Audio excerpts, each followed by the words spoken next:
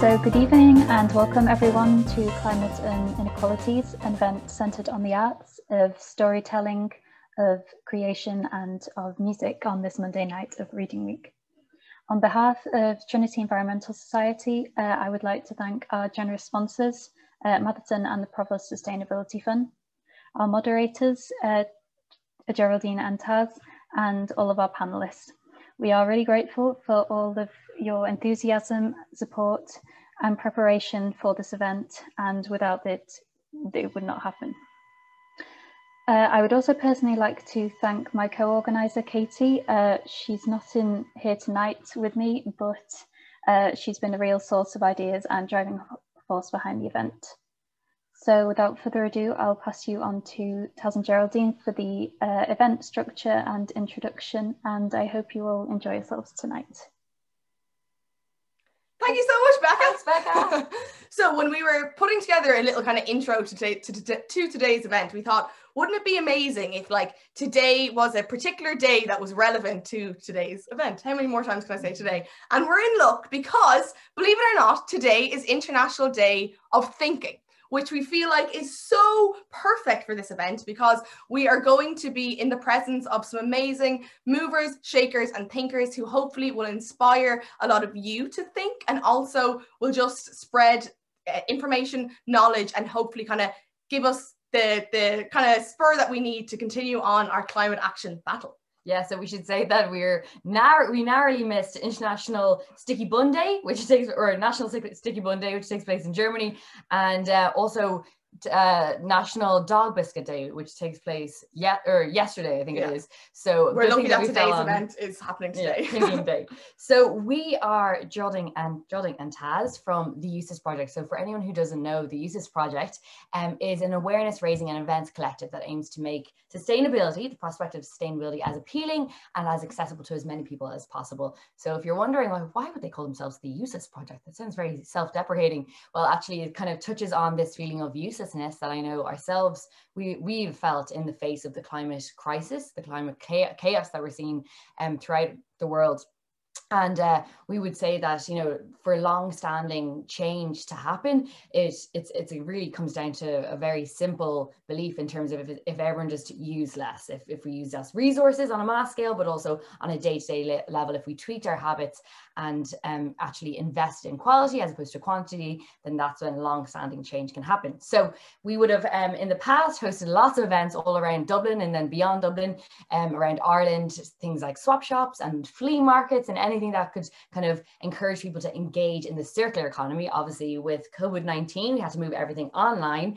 But yeah, so just to give you a feel of what it is that we do lots of kind of webinars and workshops online and do lots of our work on social media. So if you don't know about the work that we do check us out. We're at the USIS Project. Shameless plug. Shameless plug. Has to be done. So when we started the USIS Project about 2 years ago, there was a kind of a real energy amongst the climate action movement. We were seeing, you know, young people taking to the streets. We were seeing a lot of kind of like a lot of groups being mobilized and taking a stand, you know, looking at quitting fast fashion or, you know, adopting a more vegan lifestyle. And kind of in the past year, 2020, COVID has obviously bulldozed our whole lives and also somewhat impacted the climate action movement. And I think that, you know, when we are beginning to see a light at the end of the tunnel when it comes to COVID, you know, with the vaccines coming out, it's worth remembering that, of course, there is no vaccine for the planet. There is no one fix-all solution that's going to solve climate change. And we very much believe that, you know, it is a two-pronged approach. It's systemic change absolutely needs to happen, but also mobilizing groups on the ground has such a large impact. So that's why we're so excited to be here today at Trinity's event. And also it's worth mentioning that, you know, just being here today, just watching this webinar, listening to the attendees, you are part of the solution. This is part of the solution from the ground up. So well done for logging in, and we hope that you're going to enjoy the next few hours of talks. Yeah, so fair play again to the Environmental SOC because they've got a great lineup ahead for us this evening. We're touching on lots of different topics ranging from climate justice and white supremacy to actual, you know, what's being done on the ground and also kind of a more creative approach to the whole topic. So I guess without further ado, we might kick things off. Let's get cracking. Yeah, so first up, we have someone who we both hugely admire, a person who is personally inspired inspired us both to be the change that we want to see around the world. Also, I'm sure they've influenced a lot of people here who are watching this right now. I mean, I can't stress enough what an honor it is to have her in our midst. And of course, it's none other than former President of Ireland, Mary Robinson. So for anyone who doesn't know, Mary Robinson also held the position of former UN Human Rights Commissioner. She is fiercely passionate about all issues related to climate justice. And she's also released a book under this very title, Climate Justice. But as well as all this, she is co-host of one of my favorite podcasts, and that is Mothers of Invention. And I definitely recommend people to check it out if you haven't already. I'm sure a lot of people have. But I guess without further ado, we welcome Mary Robinson to our virtual stage. Thank you very much indeed. And thank you for that plug for Mothers of Invention. I so enjoy doing it with Maeve Higgins and our relationship and the way she treats me so badly, you know, but it is fun, and yet we're serious, as you know. And I'm particularly happy this evening to take part in this Climate and Inequalities event. And I'm so pleased that I'll be followed by storytelling and music from other contributors who will bring out the inequalities and the intersectionality between them. Intersectionality is a long but important feminist word. It was coined in 1989 by Professor Kimberlé Crenshaw to describe how race, class, gender, and other individual characteristics intersect with one another. And now, as we know, this has been made even clearer by COVID-19, which is like a mirror. It has exacerbated all the inequalities in our world and the links between them, as Black, Brown, and Indigenous peoples are disproportionately affected because of their poor health, poor lifestyles, poverty generally, many causes. And also it has affected women who have suffered much more severe loss of jobs and livelihoods. The lack of equitable access to vaccines, so that 130 countries in the world don't have a single vaccine, while the richer countries are beginning to roll out their programs, has been described by the UN Secretary General, Antonio Guterres, as wildly unfair. So we have so many inequalities. And let's now bring this to the injustices at the heart of the climate crisis. Over time, I've identified at least 5 layers of injustice that require a climate justice approach. The first is the injustice that climate change affects the poorest countries and the poorest communities and small island states disproportionately and much earlier than other parts of the world. That's how I came to understand the impacts of climate change when I was working in Africa on the rights that really matter if you don't have them, rights to food and water, health, education, safety, etc. And I kept hearing that things were so much worse. And Constance O'Kellett, whom I wrote about in my book on climate justice, she's the first chapter, told me this is outside our experience. You know, she was able to convey with great dignity that something terrible had happened that they weren't responsible for, but that was affecting them. So that was the first injustice. And the second is linked to that, of course, and that is the gender injustice, that women very often have different social roles, less power often, less rights, like land rights, less access to capital and assets, but they have to put food on the table in drought or in flooding. They have to build resilience in their communities. And one of the movements we're noting is the work of women as actors for change in building resilience in poor communities all around the world, and how much we can learn from them. The third layer of injustice is the one that children all around the world, including here in Ireland, have been telling us about, and that's the gender injustice. They have informed themselves very accurately, and they're calling us out for failing, and they're right. We are failing to put the world on track for a safe world. And they want us not to listen to them, but to listen to the science. And the fourth layer of injustice is a subtle one, but a very important one. And that is the injustice of the different pathways to development of industrialized countries like Ireland, Europe, the United States, Korea, Japan, etc. We built our economies on fossil fuel, and we must honor the workers in fossil fuel, in coal and oil and gas and peat in this country in particular, who helped us to build our economies. But we have to now move on and wean ourselves off fossil fuel as quickly as possible, but with just transition, remembering those workers and putting them at the center of planning for green jobs, either green jobs to do with reducing emissions, or green jobs to do with nature-based solutions, or whatever. And that brings me to the fifth injustice, the injustice to nature herself. You may recall there was a very devastating report of the UN in May 2019 about the loss of biodiversity and the extinction of species. And the reality is we are not living in a sustainable way. That, in a way, was all part of the thinking before the Paris Agreement earlier that year, that other framework, the 2030 Agenda and the Sustainable Development Goals, the 17 Sustainable Development Goals, which go beyond what the Millennium Development Goals earlier had talked about, and they're for all countries. So all countries should be thinking about oceans, should be thinking about consumption, should be thinking about all of the things that are covered in those 17 Sustainable Development Goals. So let me come back to my own path in this very briefly.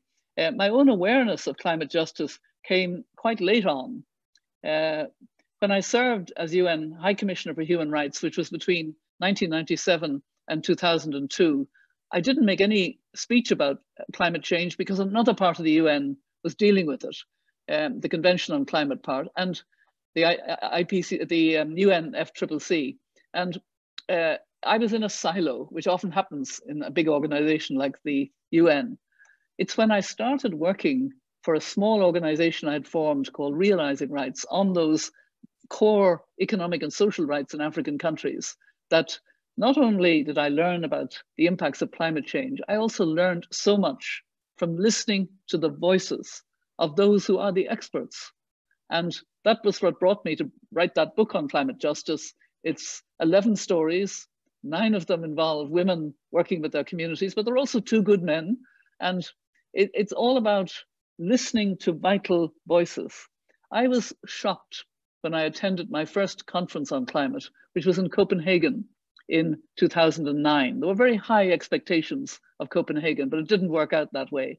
And what absolutely sort of shocked me was the lack of any appreciation of the gender dimensions and the human rights dimensions of the negative impacts of climate change. And for the following year in Cancun, I worked with a group of women who were influential in climate. They were representatives of government at minister level, and 3 of them had chaired conferences on climate. Connie Hedegaard had chaired Copenhagen before becoming the European Union Commissioner on Climate Action. Patricia Espinosa was chairing the COP in Cancun as the Foreign Minister of Mexico. She's now the head of the UNFCCC in charge of preparing for the COP in Glasgow. And Methembe Mafu was going to be chairing the next COP in Durban in South Africa. And so we formed a Troika Plus to recognize those 3 women, of women leaders on gender and climate. And they included also heads of agencies, but it was women ministers of environment, of foreign affairs, etc. So quite a powerful group. And that meant that this group could look for change and look for more participation of women, more parity of women in delegations, etc. And ultimately the Gender Action Plan, working with a whole wide constituency of wonderful women who'd been struggling to get gender onto the agenda. And then this troika of women ministers obviously helped. But one of the second major contribution of this group of women leaders, this network of women leaders on gender and climate, was to make space in their delegations for the women who were the experts, the frontline workers, you know, those who are dealing with the climate issue. And, you know, Constance O'Kellet of Uganda became part of the Irish delegation. Hindu Omara Ibrahim was also in the book. A wonderful indigenous woman, was already involved, had already broken through to be a delegate in her 30s as chair of the Indigenous Forum on Climate, and many other women. And I can witness what a difference it made when grassroots women, Indigenous women, and young women were in the actual discussions with the delegates, not out in the wonderfully very vibrant civil society space, which some of you may know and recognize from COPs. That's very active and proactive, but it's not powerful in influencing change. Whereas getting these voices in did actually make a difference. And I was the special envoy of the UN Secretary General before the Paris Agreement, and I witnessed the power of the small island states and the Forum of Vulnerable countries, the Climate Vulnerable Forum, as it was called. They pressed, as the civil society did, to include 1.5 degrees in the text. I remember the mantra in the streets in Paris, 1.5 to stay alive, 1.5 to stay alive. And then Tony de Bruyn in particular, who's unfortunately died not long afterwards, a great hero of mine and of many, he led the High Ambition Coalition, not Europe, not the United States. Marshall Islands Foreign Minister led the High Ambition Coalition, which insisted on 1.5 being in the text. Why was that important? Because scientists had never studied how or whether we should stay at 1.5 degrees.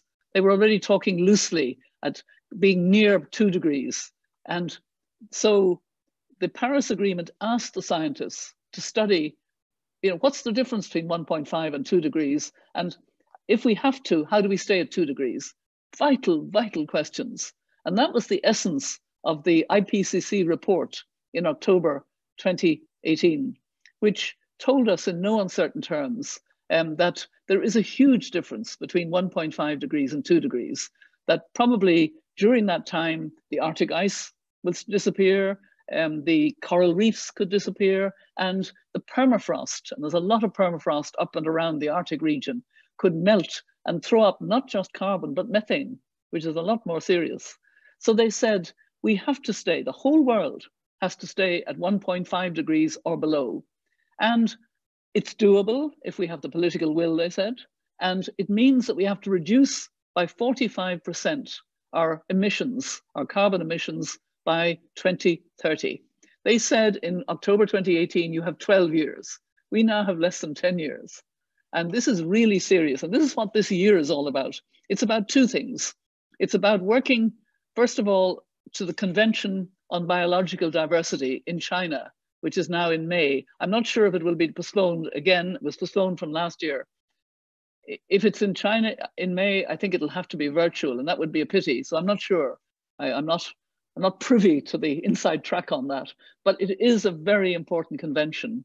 I'm part of a champions group that are calling for 30% of the land of the world and 30% of the oceans to be protected with special zones to protect our biodiversity, to have nature-based solutions, to go back to where we should be on protecting nature. And then there's the important COP26 in Glasgow for the first 12 days of November.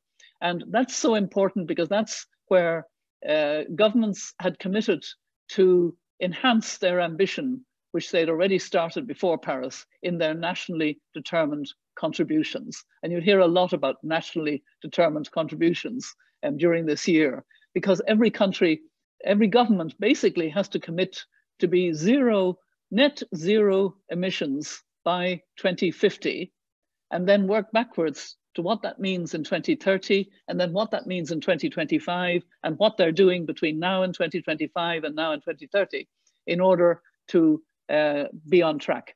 Corporations have to do this, investment companies have to do this, cities have to do this, local authorities have to do this, and we as citizens have to be encouraging and telling them that all this needs to be done. So this is a very exciting year It's a make or break year. I don't think there's any more important year in human history.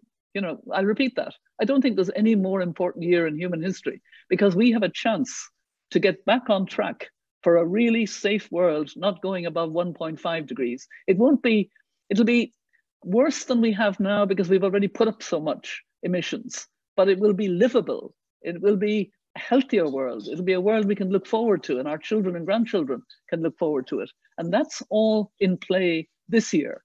Thank goodness the Biden administration came back into the Paris Agreement. They're going to commit. They put very good people, many of whom I know very well, in both internationally and domestically, in charge of their climate policy. But we're going to need great multilateral cooperation and great solidarity. And in many ways, COVID has taught us a lot of lessons. But I don't want to go on too long because you have a wonderful panel to follow. I want to actually recommend a book that I have loved, All We Can Save: Truth, Courage and Solutions for the Climate Crisis, by two people that I know who are friends of mine, Ayanna Elizabeth Johnson and Catherine Wilkinson. And I want to quote briefly to end from the first essay in the book, actually, by a young climate activist whom I've got to know. She's Mexican. She's about 18 now, I think, and she's in college in the United States. We've worked quite closely together. And actually, she took over, Shia Bastida is her name. She took over the last of the third session of our podcast on climate justice. Shia Bastida and a young comedian and young interviewed experts took over altogether. And then I came in at the end to tell them what a wonderful job they'd done. And I just want to end by quoting Shia Bastida. I've quoted her before, but not this actual passage at the end of her contribution. She said, "It's time to change our mindset towards implementing solutions. A vibrant, fair, and regenerative future is possible, not when thousands of people do climate justice activism perfectly, but when millions of people do the best they can." I wish I could have put it as well as her. That is the message that I want to encourage. We all have to now do the best we can, and those who have more responsibility have to do more. But we all have to work towards a better future, and not build back better, but build forward with justice and fairness. Thank you very much. Amen. Thank you so much, Mary. And you're so right in saying that. I think like this year, it's such an incredibly important year. And I was listening to a podcast just recently with, I think it was World Service, BBC World Service, and Sir David Attenborough was interviewed, and he was saying that when we are rebuilding post-COVID, we need to rebuild with the Paris Agreement in mind. You know, we've such power now to rebuild into, you know, a more sustainable future. But thank you so much, Mary. I'm like, amazing. You're amazing as always, and such a big hero of Thank you. Thank you.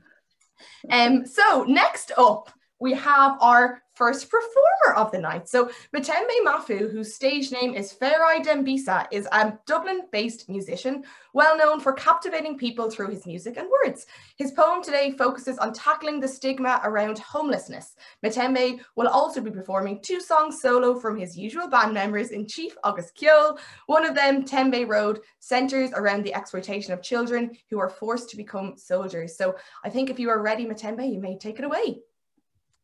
Hello, how's it going? Nice to meet everyone out here. I'd like to firstly just read some pieces for you before I begin the performance. Okay, so as an artist, I am privileged and honored to share the influence the environment has on me. May it be positive or negative, because if I can express what is going on and how it makes me feel, I can build a better connection with its nature.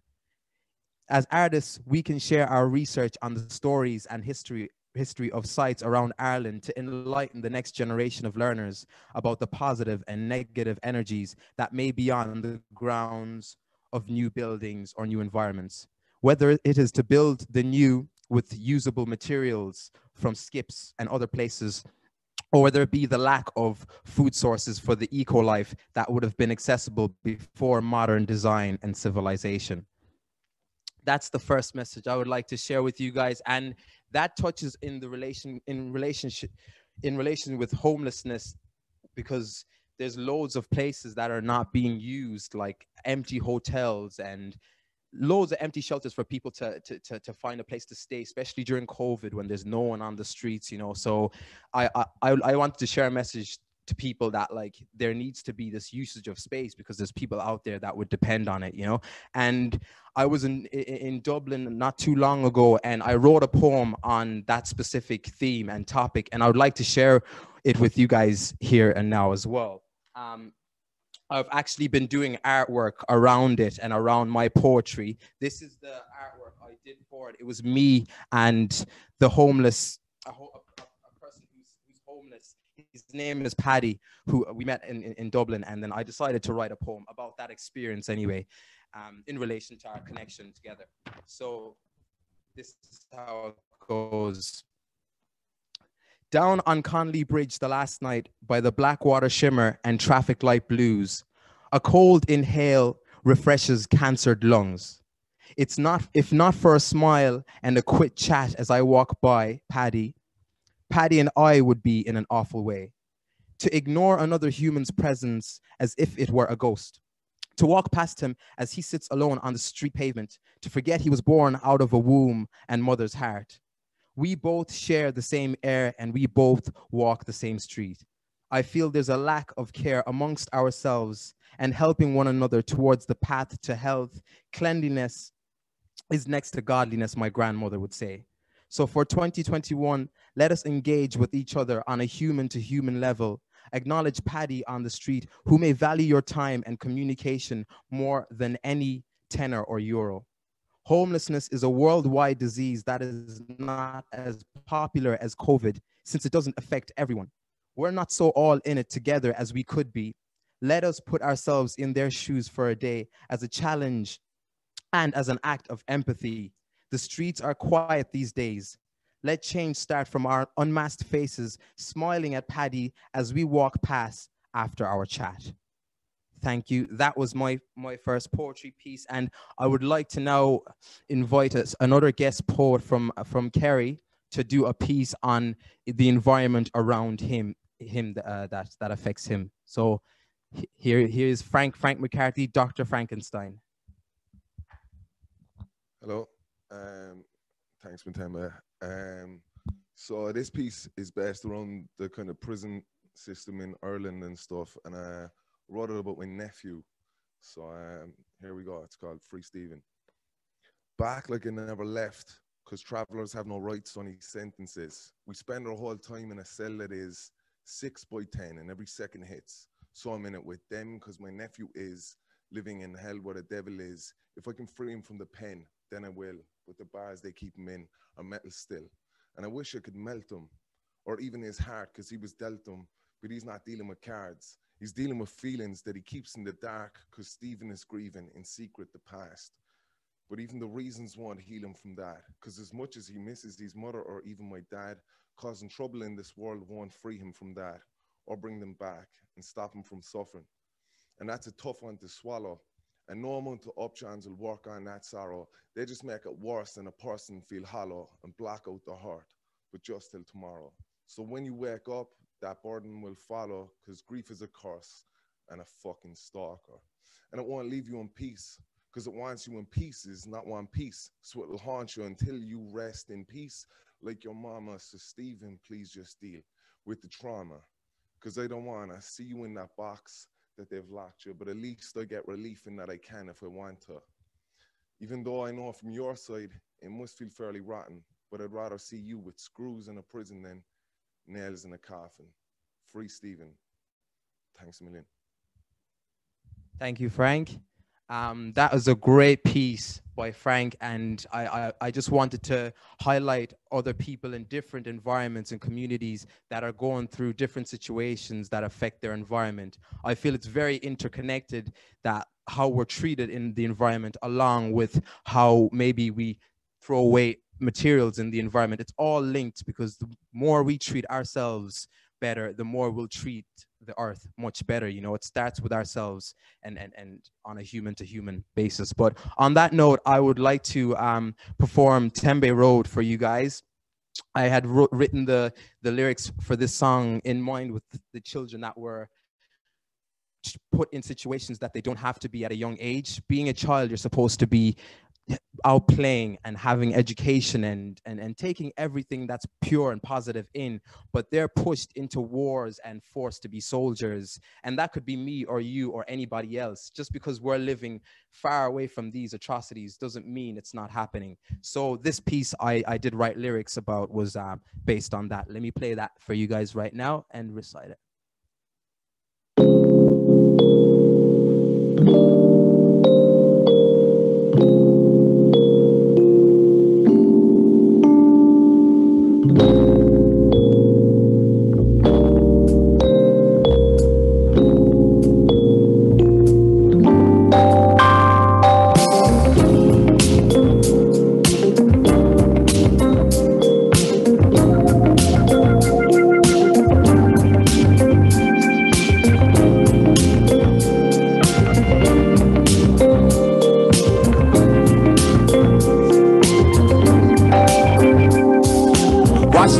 With diamonds in the air and the moss, it glistens in the quick morning glares. Catch it in between the rush. Yo, under rocks you're waking up to a sweet dream, to another slave and tough. Rust on the concrete, earth will bury the rough. Mother, wake up the sun, multiple bullets on the run. Infants with AKs while we graze for fun. And we pray for change like our pockets filled with nothing. Dust filled, trust builds the swords as we set the course. That is to rebuild, there is no remorse. Building up great walls and breaking down below. Love pick it up and take it to the show. You feel it, then you know. Jam the rhythms in the backseat, hopping on the newest 9 to 5. You can ask me, brothers who confuse, control the masses. Skin into metal and bones to acid. We pushing the pedals, numbers are flashing. Yo, the numbers keep flashing. Brothers who confuse, control the masses. Skin into metal and bones to acid. We pushing the pedals. Yo, bones to acid. Mellow out, can we feel the breeze as we walk with earth and we dance with trees, swaying with the night, good night. Dreams on the pillows hidden in plain sight. Yo, mellow out, can we feel the breeze as we walk with earth, as we dance with trees, swaying with the night, good night. Dreams on the pillows hidden in plain sight. Yo, show me what you wishing as I lift another eye. Show me what I'm missing as I pass you by, as we reach for love, as we reach for skies. Keep reaching for life, reaching for life. Yo, mellow out, can we feel the breeze as we walk with earth and we dance the trees, swaying with the night, good night. Dreams in the pillows hidden in plain sight. Yo,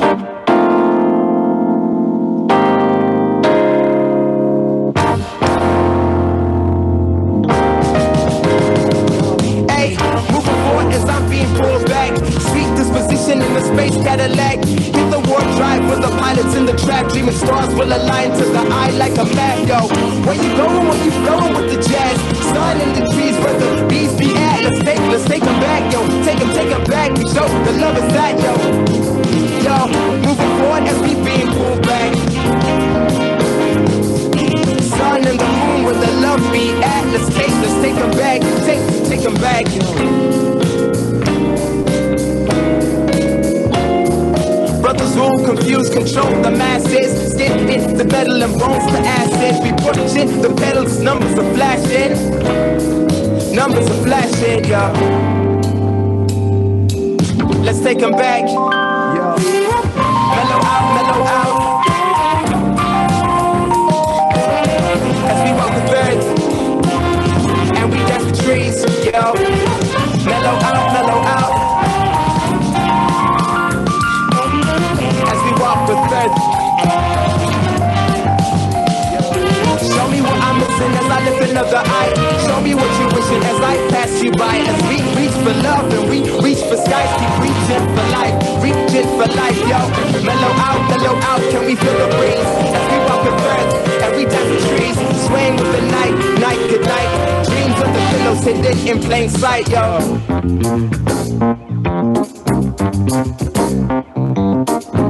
I'll put it around there. That goes on another bit longer.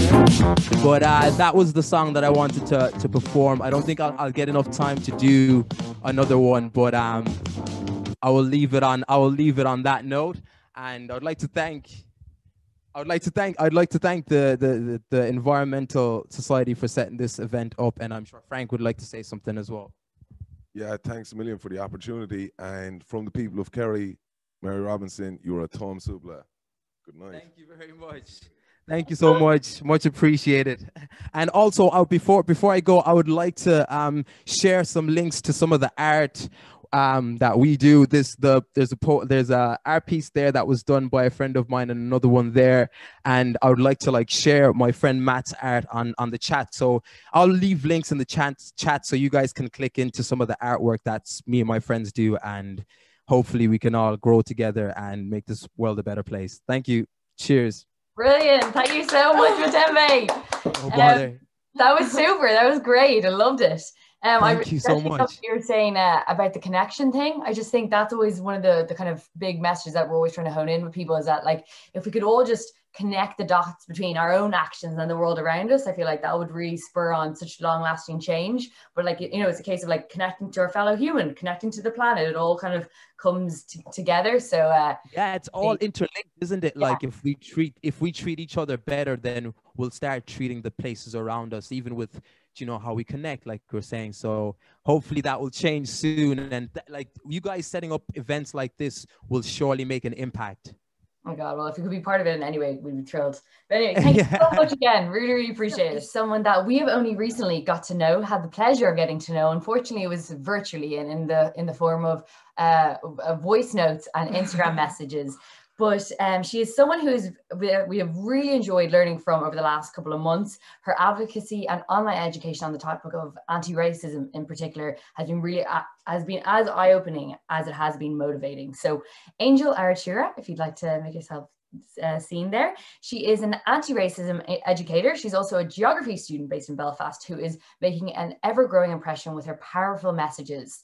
It's all about kind of tackling white supremacy in a predominantly white country, but also through her work, she's had an increasing focus on intersectional environmentalism. And today she's going to be talking how she's seeking climate justice through racial justice and the inequalities faced by Black, Asian, and minority ethnic groups. So Angel, you are so welcome to our virtual stage, and we are so looking forward to hearing you speak. Hi everyone, you're gonna have to bear with me a wee bit. My computer has given up on me and my camera has just been not working for me today. I think all these Zoom meetings, my computer's just had enough, so you'll just have to focus on my lovely voice for now, which I've been told is very calming. Very calming. So everyone should have no problem with that. So yeah, my name's Angel. I'm a social activist and an anti-racism educator. A lot of my work is centered around racial injustice and educating people on how they can do their part in dismantling systems of oppression. But the other side of that is my passion for climate justice. And you'll find that 99% of the time when I'm talking about the climate crisis, I'm also talking about racial injustice and the other ways the climate crisis is affecting the people. And there's a good reason for that, obviously. So how do these two movements connect? And more importantly, why is it essential that we fight for both rather than one? So there are just a few things I'm going to be outlining for you guys today. So the climate crisis and racial inequality are inextricably interlinked, obviously, or else I wouldn't be here today. The exploitation of our planet's natural resources has always been closely linked to the exploitation of people of colour. And if you caught me on Taz and Geraldine's Instagram story last week, you'll have heard me talk about how for thousands of years, Indigenous communities have been caretakers of the environment, and not only protecting their lands, they're also safeguarding some of the most biodiverse areas on the planet. And what we've seen happen in these Indigenous communities is industries like oil and gas continue to expand in these areas, meaning that they're having to work a lot harder to protect their land, and they're also suffering from poor air quality that affects their health. So I think it's safe to say that communities of colour are disproportionately affected by the climate crisis, and it's important that this is not only recognised, but also addressed when talking about the climate crisis and our solutions. So I think a lot of people feel so far removed from the climate crisis because they're not yet directly affected by it. And moving into that space, that's been one of the biggest challenges, is trying to get those around me, my friends, my family, to try to take the climate crisis seriously. So I always like to give people a wee bit of an example. So if every single piece of trash and clothing you threw away went into your back garden and you couldn't take that anywhere else, then you would be one, more likely to reduce your waste, and two, more likely to reduce your consumption levels. So a lot of people have this attitude of, it's not happening to me, so I'm not going to do anything about it. And yes, that's the beauty of inequalities. Those do without so others can have. And it's really important that we all tap into that and all make ourselves very aware of that whenever we think of strategies and changing our lifestyle moving forward to help combat these issues. So yeah, that's essentially the attitude a lot of people in our society have. I mean, it's no secret that governments can be greedy and are not always working in the best interest of the people. And in result, ethnic communities are really facing the burden of the health hazards to do with the climate crisis. So my passion for the climate crisis really took off when I came out of school. I think whenever you're in school, you're heavily influenced by your peers and society at that age. And I think we all sort of care more about how we look and following social trends and whatnot, and obviously our grades, than we are about social issues. So yeah, and also at that time I was struggling with quite a lot of racial barriers. I wasn't thinking too much about the world around me, and a lot of people are still leaning into that ignorance, I would say. Obviously being a Black woman, it's quite hard for me to separate the two issues. So I think it's just people trying to step out of that space, step out of their own head, and just sort of try focus on other things as well. So I always like to say that learning and unlearning is something that's very important for anyone looking to create social change. And I find that this is what's really helped guide my thinking, guided my development as well, because we're constantly developing our thoughts and opinions and our ideas, and that's completely okay. I know some people may feel a little bit reserved to go back on things that they've said before, but it's a sign of progression, and it's a sign that you're moving towards more, better spaces, essentially. So yeah, we've been taught so many things in school, such as like our history and the climate crisis, that aren't really being taught properly, and we're being pushed certain narratives that benefit certain institutions and industries, and in turn, a lot of the time we aren't being told the whole truth. And this obviously affects the way we behave towards certain things. Like I remember whenever I was in school, we learned a lot about rising sea levels, melting ice caps, volcanoes, dangers to wildlife, etc. And occasionally maybe we would talk about how climate change is affecting LADCs, but I was never really taught about policies and practices that can see ethnic minority communities being put at a disadvantage. And that's obviously something that's very, very important, very key whenever we're talking about the climate crisis. And the fact that that was something that was held back from being taught to students, and geography is such a, everyone learns about geography whenever they're in school at one stage or another. I did it at GCSE and A level, and even at both them stages, talking about how policies and practices and things like that can see ethnic minority communities at a disadvantage, that wasn't a topic of conversation. And that's really one way the school system can let us down. And it also makes us realize that we need to think for ourselves. So yeah, whenever I was being taught about the climate crisis, it sort of made me feel as though I was very far removed from the situation. And I think a lot of people can relate to that. Unless you've done your own research yourself, I think a lot of people will still feel that way. So yeah, I felt that there was nothing I could do as an individual to help combat this, and never thought about consumption habits, what I could do to help, how I could make small changes in my lifestyle, or who was really responsible for this rapid destruction of our planet, essentially. And we are being pushed the same reduce, reuse, recycle. I know everyone knows that by now off by heart, and I think that makes people feel like they're doing enough, or that's all they can do, and that's not their fault, because ultimately this is what we were taught from a young age.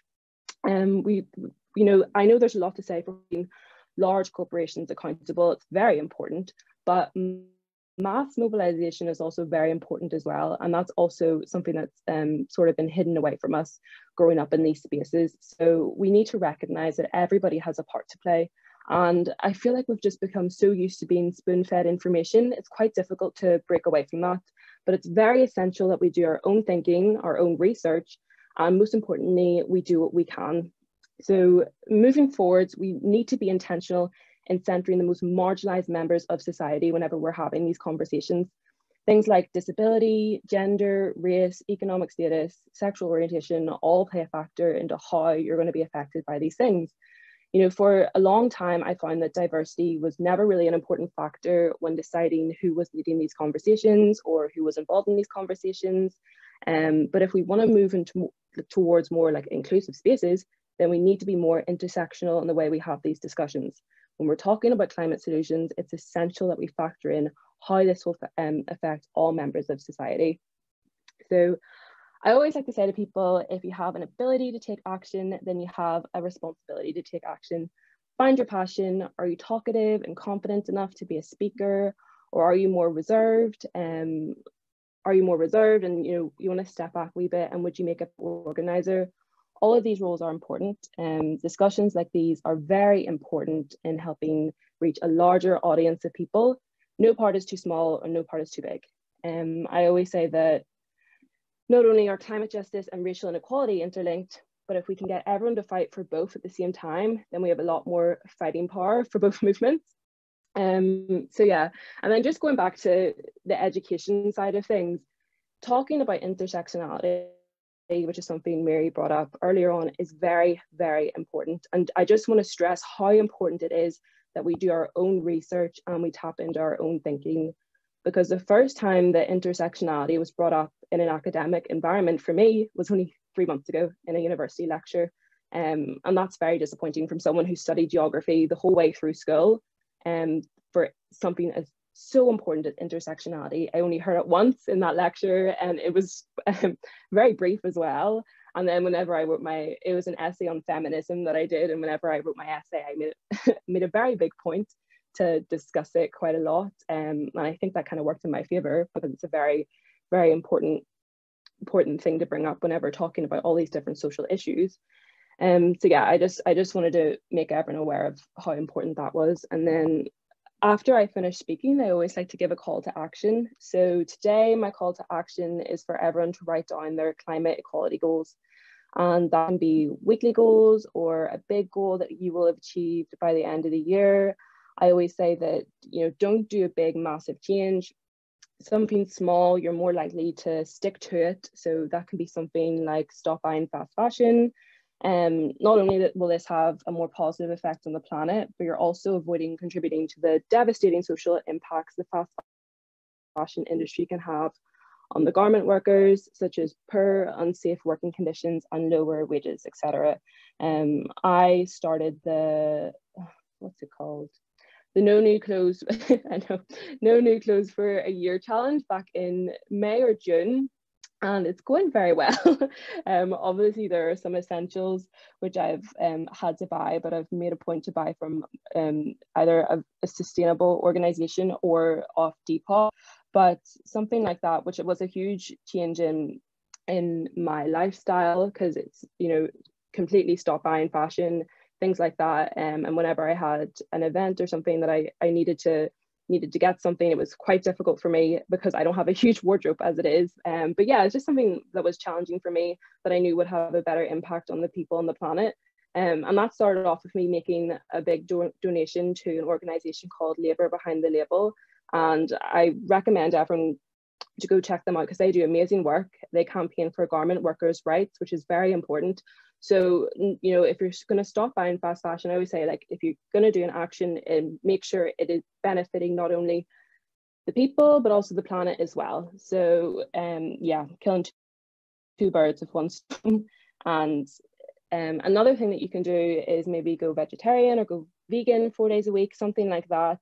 And it could also be donating or protesting to protect like Indigenous communities from deforestation, from the fires that have been set by farmers, cattle drivers, etc., who want to raise huge chunks of the forest to expand their business. So, I always say it's not about making yourself feel good. Obviously it does, because it's nice and feeling as though I was watching Geraldine and Taz's Instagram stories the other day, and they were talking about the technology and the impact like your phones can have on the environment, etc. And I think they said something about like rage against the machine or something something like that, which really resonated with me. You sort of feel like you're part of the people. Yeah.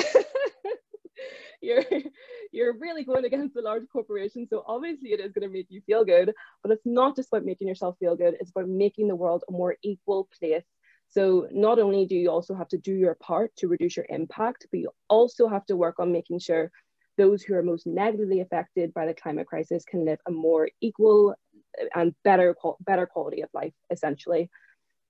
So yeah, you may also want to set up maybe doing a donation every month or every couple months, just what you can. It's a great thing to do, but the biggest thing that I would say is to continue to center and uplift Black voices and BIPOC voices. There's a lot of people doing work for the Black communities to help protect their communities who are struggling and could really use the support. So if you can afford it, I would definitely recommend donating. So yeah, there are just some calls to action. I hope I haven't went over my time. I think I'm all right. But thank you to everyone for joining this discussion. And I guess I'll pass over to Taz and Geraldine. Woo!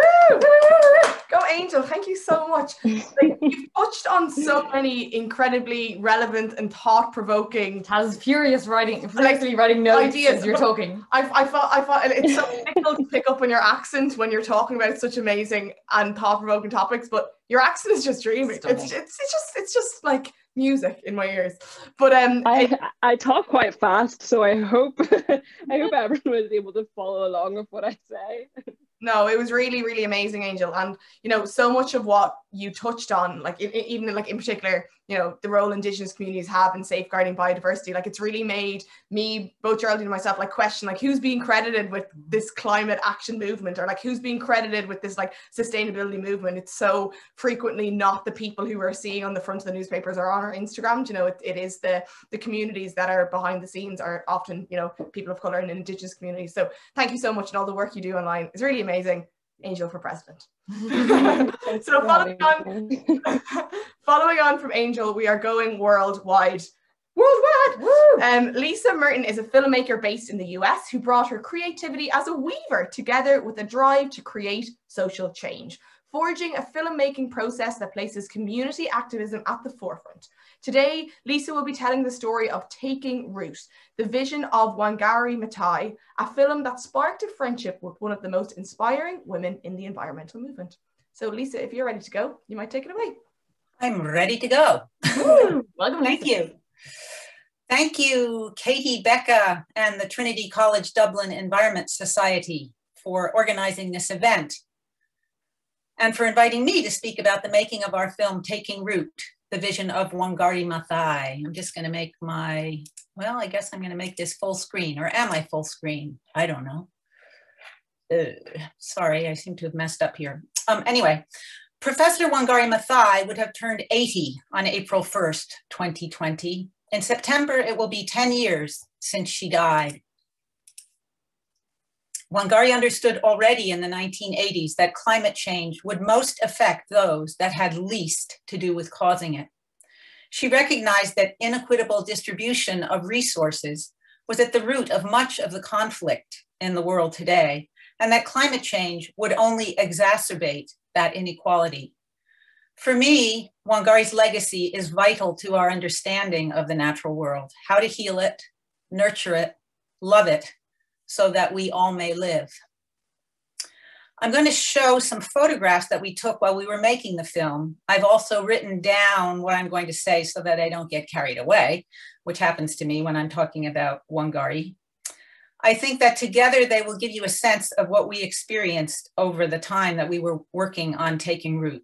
I will start those photos now. Let's hope that works. So how did it happen that a filmmaking couple from Vermont in the northeastern United States came to make a film about Wangari Maathai, the first African woman and the first environmentalist to win the Nobel Peace Prize in 2004 for, quote, her contribution to sustainable development, democracy, and peace. We were asked by a foundation to do an interview with Professor Maathai and make a 10-minute film about her with with some archival footage. At the time, she was a visiting fellow in conservation at Yale University in Connecticut, not that far away. I don't think we were at all prepared for whom we were about to meet. Wangari glided into the room, her colorful garment dancing around her. She had a powerful presence, a strong handshake, and a luminous smile. She was beautiful, quick to laugh, and a wonderful storyteller. It became clear as she told us her story that she was brilliant, very courageous, and humble.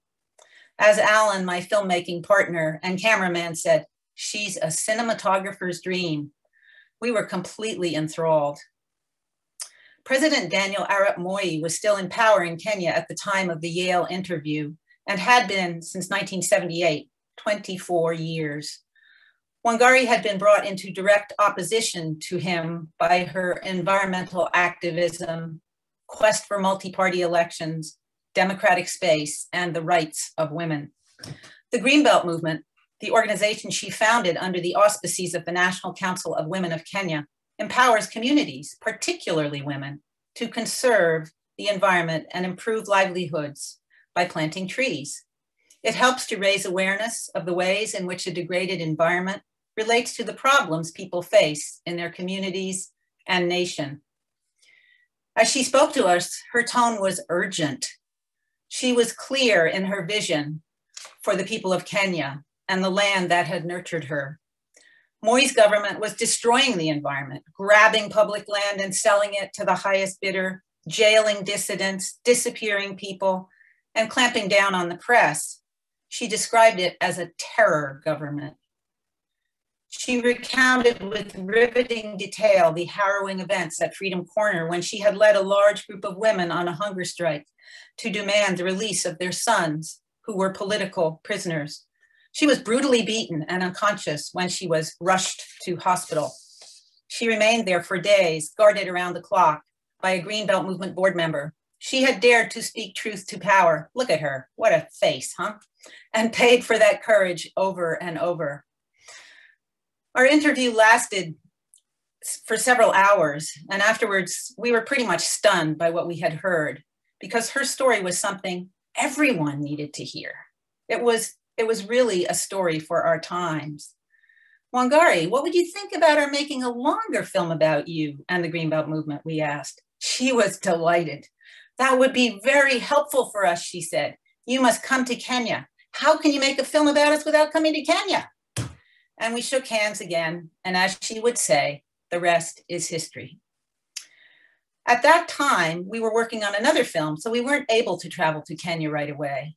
In June of 2004, Alan made a first scouting trip to Kenya, and I worked here at home raising our recently adopted daughter, Rosika, while trying to raise more money to make a more in-depth film and learn absolutely everything I could about Kenya, the Greenbelt Movement, and Wangari without being there. I should say that Alan and I have spent our lives living in rural places, and we shared that experience and understanding with Wangari. Wangari paid attention to the interconnectedness of issues and not their separation. She would say, once you start working with the environment, it all comes into play. Women's rights, human rights, economic justice, fair trade, equitable distribution of resources, democracy. The Greenbelt Movement was planting trees. Planting ideas as well as trees, and it still is.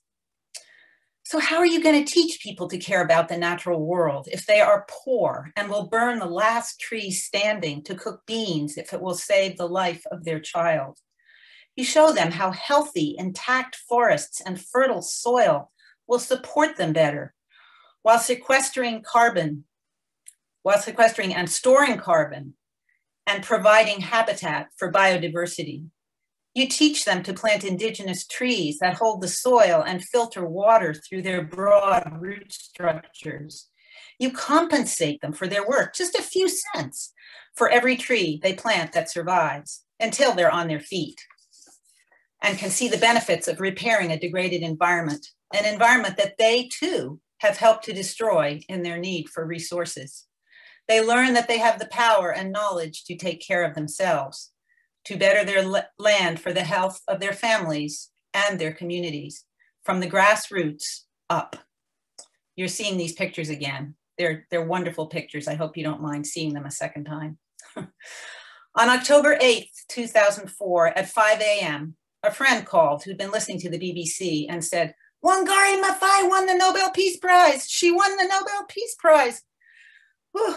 We couldn't believe our ears. And of course, we were totally delighted and knew there was no better person to receive that great honor, putting the environment front and center. But suddenly there was more pressure and there was a lot at stake. But we also knew then that we had a perfect ending for film. In the photos, you'll see some of us on location. We were an unusual filmmaking crew. Our then 6-year-old daughter, Rosika, came along with us. She became an ambassador of sorts. The women in the villages would look at us, look at her, smile, and off she would run to play with their children. We had no script. When we make films, we follow our noses. As documentary filmmakers, we listen well and are open to where the story might lead. Because we didn't meet Wangari until 2002, we had to build the context of Kenya's political and environmental history. Someone would give us relevant archival footage on an old VHS tape, and then we'd go to the media houses in Nairobi to try to find the original. Often, they would deny having it, and we'd say, but we know it's yours because of the jingle at the beginning. And then they would reluctantly disappear into the belly of the building and come back with tapes, sometimes containing clips that we didn't know about. You have to remember that for 24 years, Kenya lived under a dictatorial and autocratic regime, and the media was under assault. So therefore, they hid their precious tapes. One day in November 2004, while we were in Kenya filming before our journey to Oslo with Wangari for the Nobel Peace Prize, we were planting trees in the degraded Aberdare forest. It was hot. I asked her if she wanted some water. She looked at me and said, "Do you have water for everyone?" No, I didn't. Well, she said, "I don't want any water." There was a lot of pressure on Wangari at this time before the Nobel Peace Prize. She was in demand. We left her in peace and used the time to travel and film the women's groups in different parts of Kenya. Later on, she gave us many opportunities for interviews, for visits, for relaxed meals together without cameras and sound equipment. We spent a lot of time with her in different places in Kenya and other parts of the world. When the film was finished, she sometimes came to screenings, and that was the best. Knowing Wangari for nearly 10 years changed my life. I learned from her that if I truly want to make substantive change, as she used to say, I need to be committed, I need to be persistent, and I need to be patient. March 3rd is Wangari Maathai Day and Africa Environment Day. On that day, we will start posting some clips from our interviews with her. You can look for them on Greenbelt Movement social media. If you would like to see Taking Root, it has been streaming on our website since April 1st in honor of Wangari's 80th birthday and the 50th anniversary of Earth Day. Our website is takingrootfilm.com. The Greenbelt is greenbeltmovement.org. And the Wangari Maathai Foundation is wangarimaathai.org. Thank you for listening. Thank you so much, Lisa. That was super. Round of applause. God, you're a fantastic storyteller. I can listen to you all evening. I just think that the I had a good teacher. Pardon? I had a good teacher. I had a good storytelling teacher. Oh, I believe it. She taught you well. I do think that the power of storytelling in this whole kind of climate movement is so important to get the message across, and you do so well. I'd love to watch the movie and learn all about Wangari and the Greenbelt movement. I also love the idea of your daughter being like a little ambassador. She was great, and she even did sound for us sometimes. You know, held the microphone. Oh, fantastic. Amazing. So I guess we're going to move on to our next person. Absolutely. So thank you so much again, Lisa. I really appreciate it. Thank you for having me. Thanks. So from small-scale community creativity to large-scale consumerism, we would love to welcome Tijay Mohammed to our virtual stage. So Tijay Mohammed has exhibited his works across the world, receiving a multitude of accolades and residencies across New York, the Ivory Coast, Nigeria, and Ghana. His works address issues of excess in both production and consumption, as well as a history of disregarded or forgotten objects and how they interplay with issues of migration, gender, social and environmental justice. So today, Tijay will be discussing his piece, Welcome Home. Hello, everyone, and thank you for having me here. There's something I wanted to share. I cannot find it. Most recent. Where am I?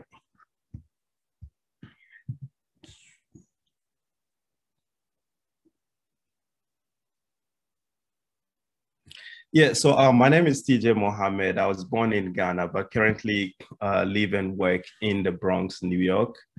And in the Bronx, New York, what I do mostly is working with communities and also creating installations. Those installations are mostly made with found objects. Taz, can you see me or see my screen? Yeah, it's all good, TJ. Okay, great. Yeah. So growing up in Ghana, I was engaged in a lot of like childhood activities. This picture you are looking at, it's not me, but this is an idea of how I got into working with found object and thinking about the community and environment until now when I'm working with the current project that I'm working with, including Welcome Home. So I used to be called Kubolo Boys, which is like street boys, people who collected objects. But after school, I started investigating in other objects and materials that I would use in my works.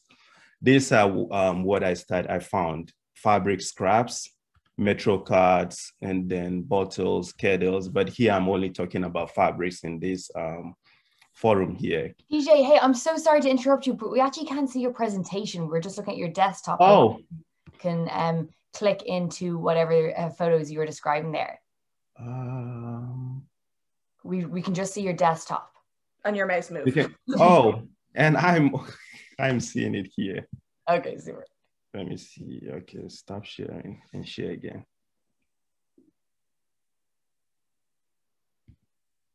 How about now? Yes, brilliant, super. Thanks so much. Oh, back in action. All right. So this was the first image that had me. You know, not me, but it is a representation of me and what I said about how I got into art and how I got into working with found objects and thinking about the environment. To move from here, I would just go with a quote by Nelson Mandela, which says, "It is in your hands to create a better world for all who live in it." And when I was investigating on materials to use, I started using a lot of fabric scraps, which I collect from across the world, from every community that I engage with, from Ghana, Nigeria, Ivory Coast, Trinidad. Here in New York, I do a lot of that too. And I use it to create installations. So collecting from seamstress, scraps of fabrics from seamstress's store, I create installations which have abstract images and incorporating history and also the complexities of the African and African American experiences also. And this is Welcome Home. So this series here, what I'm doing in this series is I'm thinking about how Africa has been used as a dumping place and how Africa has over the years been seen as a place of like refuge, but at the same time, organic materials are also produced. But how can the West use Africa as a table of collecting what they want to use? They have to then feed Africa with money, with new technologies, which tend to harm the environment. And then later, all the natural resources are taken from the continent and back outside of it. So in Welcome Home, what I'm doing is I'm incorporating all of this, but it all started when the French president, Emmanuel Macron, made a statement about taking back all the artifacts and crafts that were stolen and looted from Africa. But since 2017, 18, and 19, now up to now, nothing has been done about it. So all this work is as a reference to that. And conceptually, it's also linking back to a music that was created in 1975 by a group called Osibisa, where they talked about welcome home. So there is an idea of like new colonization in it. and then so at the same time referencing the African American histories and the complexities of living, where I tap from Marcus Garvey's work, Back to Africa, where he encouraged us to go back to Africa and to build these communities. So what you see in the background are photographs that I take from the installations you see earlier, and then I repainted it. So this act of repainting, sort of like resilience, retaking what has been lost, and also referencing the aesthetic beauty of the African environment and the African culture and heritage. What you see in the middle, which looks like gold, that is gold leaf. What I use, the edible gold leaf, I use it as a reference to how we're eating our society, and then thinking about what legacies are we leaving for the ancestors. So I'm bringing these images that were looted out of Africa back to Africa. And the same context, there is a component that is referencing to what the Chinese mostly are doing to Africa, which we call the galamsey, if you are very familiar with it, where illegal mining is happening, where all the goodness of the soil is taken, and then the soil is left with chemicals and damages, which causes erosion and harm to society. I've been moving very fast with this. I'm also looking at time, but I'm very, very comfortable to talk about, to explain further with questions. So from all of this series, Welcome Home, I'm gonna play a few seconds video, and I use a photograph of my daughter here. So I painted my daughter, and then the title of this work is Today Eating Tomorrow's, it's Yesterday Eating Tomorrow's, it's yesterday eating today's tomorrow. Yeah, so today being us, being the kids, yesterday meaning the ancestors, and then the tomorrow, which is referencing the future. So what are we leaving for these kids that are growing? This is going to be an installation that would incorporate photographs of babies painted in baby cribs installed, and then I'll do a video installation of the environment and how it's been damaged. So here the light glowing, it's neon, and it's going to show an image on the ceiling. I'm looking at over 100 and maybe 50 to 200 pictures of babies. So if you're here, you could just drop me a link or follow me on Instagram, and I'm very happy to take photographs of any babies whom are sleeping.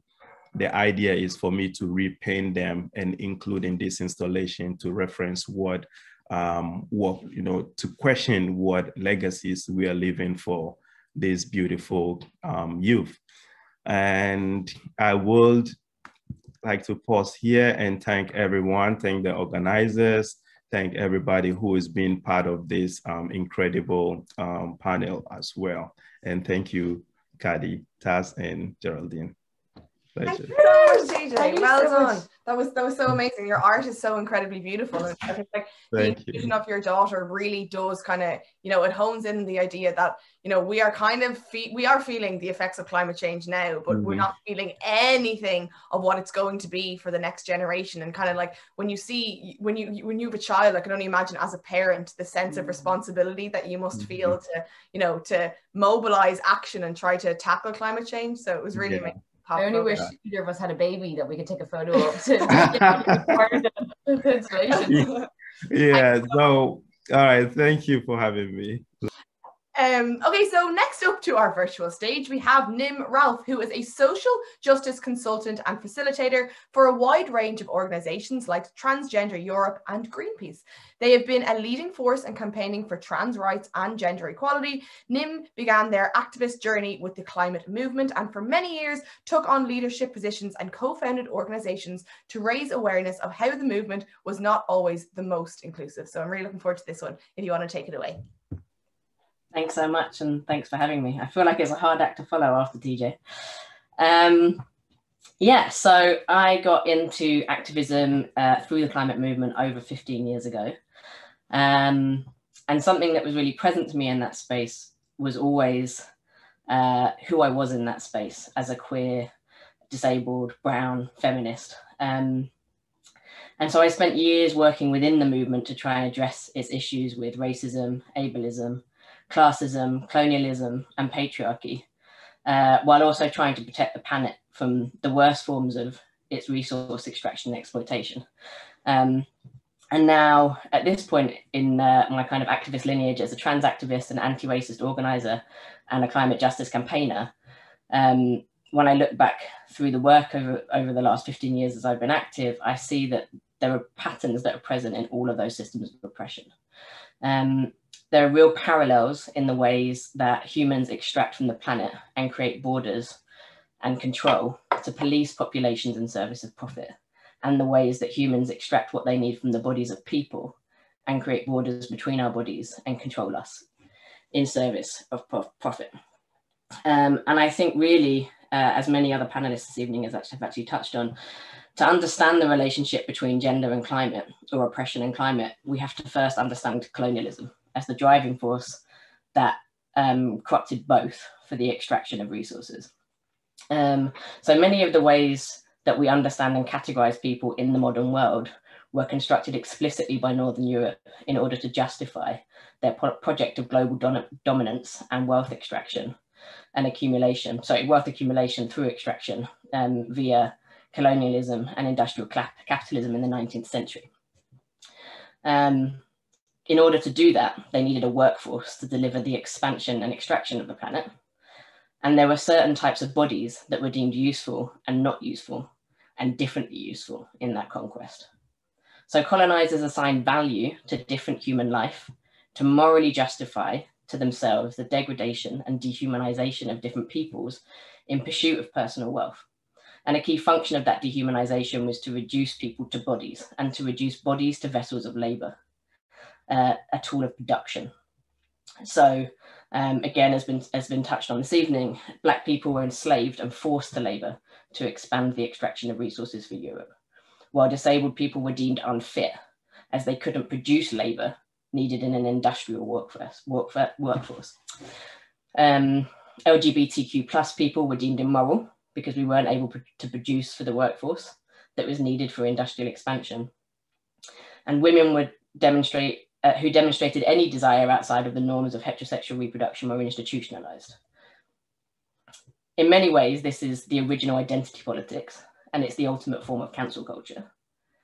In this system's bodies are reduced to their capacity or lack of capacity for industrial production. Resource extraction and exploitation of our planet could not and cannot happen without resource extraction and exploitation from our bodies. The destruction of our bodily autonomy is intrinsically bound up with the destruction of our planet.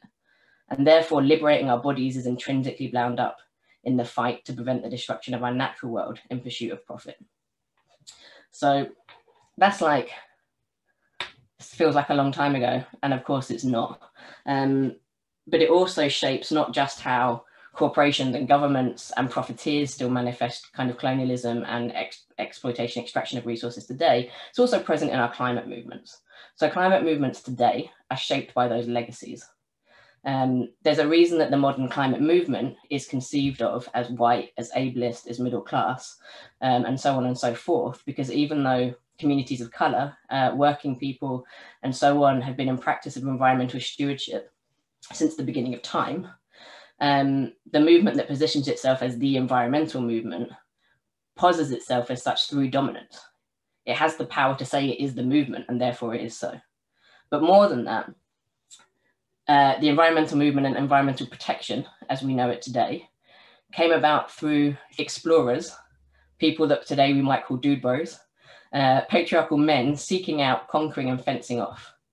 It came from a view that nature that wasn't being used for work or production was to be explored. And instead of its function being work or production, it was now to be admired like a woman, enjoyed like a woman, and separated from regular life like a woman. Separate, save, and limit who touches it. And so in that way, we can start to see the ways that patriarchy, white supremacy, ableism are all bound up in the same conceptualization of the planet. So land is constructed in white supremacist patriarchy in a crude sense, much like women. The whore or the virgin. Extract or protect. Mass produce or do not use. And yet an ecosystem is a living thing that is with us, but not about us as humans. And so this construction of saving the planet is actually about stripping the planet of its own agency, like women or gender minorities and other peoples oppressed and actually categorized by the domination of colonialism. So engaging in modern environmental movements is like trying to interact in a system that is designed in that model with whelming people who actually recreate often this power relationship, the saviors. A decolonial feminist approach to the environment is that we are part of it, we are interdependent with it. It's a relationship of mutual respect, that we belong to the land and not that the land belongs to us. And I think we're really seeing now in the West, and particularly, I'm based in London, particularly in sites of, in Northern Europe, in the West, in sites, places where the extraction of labour and resources profited most. I think people are really now pushing and driving towards a different approach to environmental change, to climate justice. And some of that, I think is interesting. If you look to the US, some of how that's happening is things like movements pushing for the returning of stolen land. And even that is problematized as it's dependent on a colonial assumption of land ownership rather than the land owning us. So these aren't easy things to grapple with, but by any means, but really we do need to change our relationship. So in conclusion, social relationships today or in this moment are the legacy of social relationships that were designed around extraction, labor, and disconnection in order for this system to function. Gender and gender laws break us from our connection to the land. We can't change our relationship to the land, therefore, without changing our relationship to gender, disability, race, culture, class, and so on. And as a trans activist, I think that transfeminism particularly is a useful framework to think about this, because it moves our understanding of gender away from the dichotomy of biological essentialism and on one hand, and the choice of production on the other. It kind of breaks that binary, that dichotomy, to thinking about true bodily autonomy, to the destruction of the borders that are imposed on our bodies and ourselves, and expanding our choice beyond the limited construction of white supremacist patriarchy to the choice of, and beyond choice to freedom, to real autonomy, into a coexistence with ourselves as body and spirit, instead of the production of a predetermined body and gender. And we do well to apply that lens to climate justice, refusing to be limited by the binary choice of industry or preservation, to one that allows us to build a relationship with land that understands it as autonomous, expansive, and free. Thanks. Brilliant. Thank you so much, Nim. That was so interesting. I love as well how it seems like everyone's kind of getting this natural theme of connectivity and connectedness to between ourselves and each other and the land as well, the way you touched on that. But also, I love how you kind of take this historic look on topics that I feel like are kind of only coming into people's ether maybe in the last year. Such an interesting stance and perspective on all these topics. So thank you so much for speaking with us tonight. So next we have Kaylee Wood and Daniel Sarah Karasik from ACMJIS. So ACMJIS is an acronym for Artists for Climate and Migrant Justice and Indigenous Sovereignty. So they are a Toronto-based group that supports the independent work of artists pursuing transformative political projects. Besides advocating for climate action, they stand in solidarity with people fighting for equity in housing, health, and the criminal justice system. So Kaylee is an arts administrator and theatre artist who specialises in creating educational materials for audience development. Daniel is a songwriter, performer, and today they will be offering a lyric contribution in the form of poetry. So touching on themes such as queer sexuality and climate anxiety. Take it away, guys. Thank you so much. Can everybody hear me?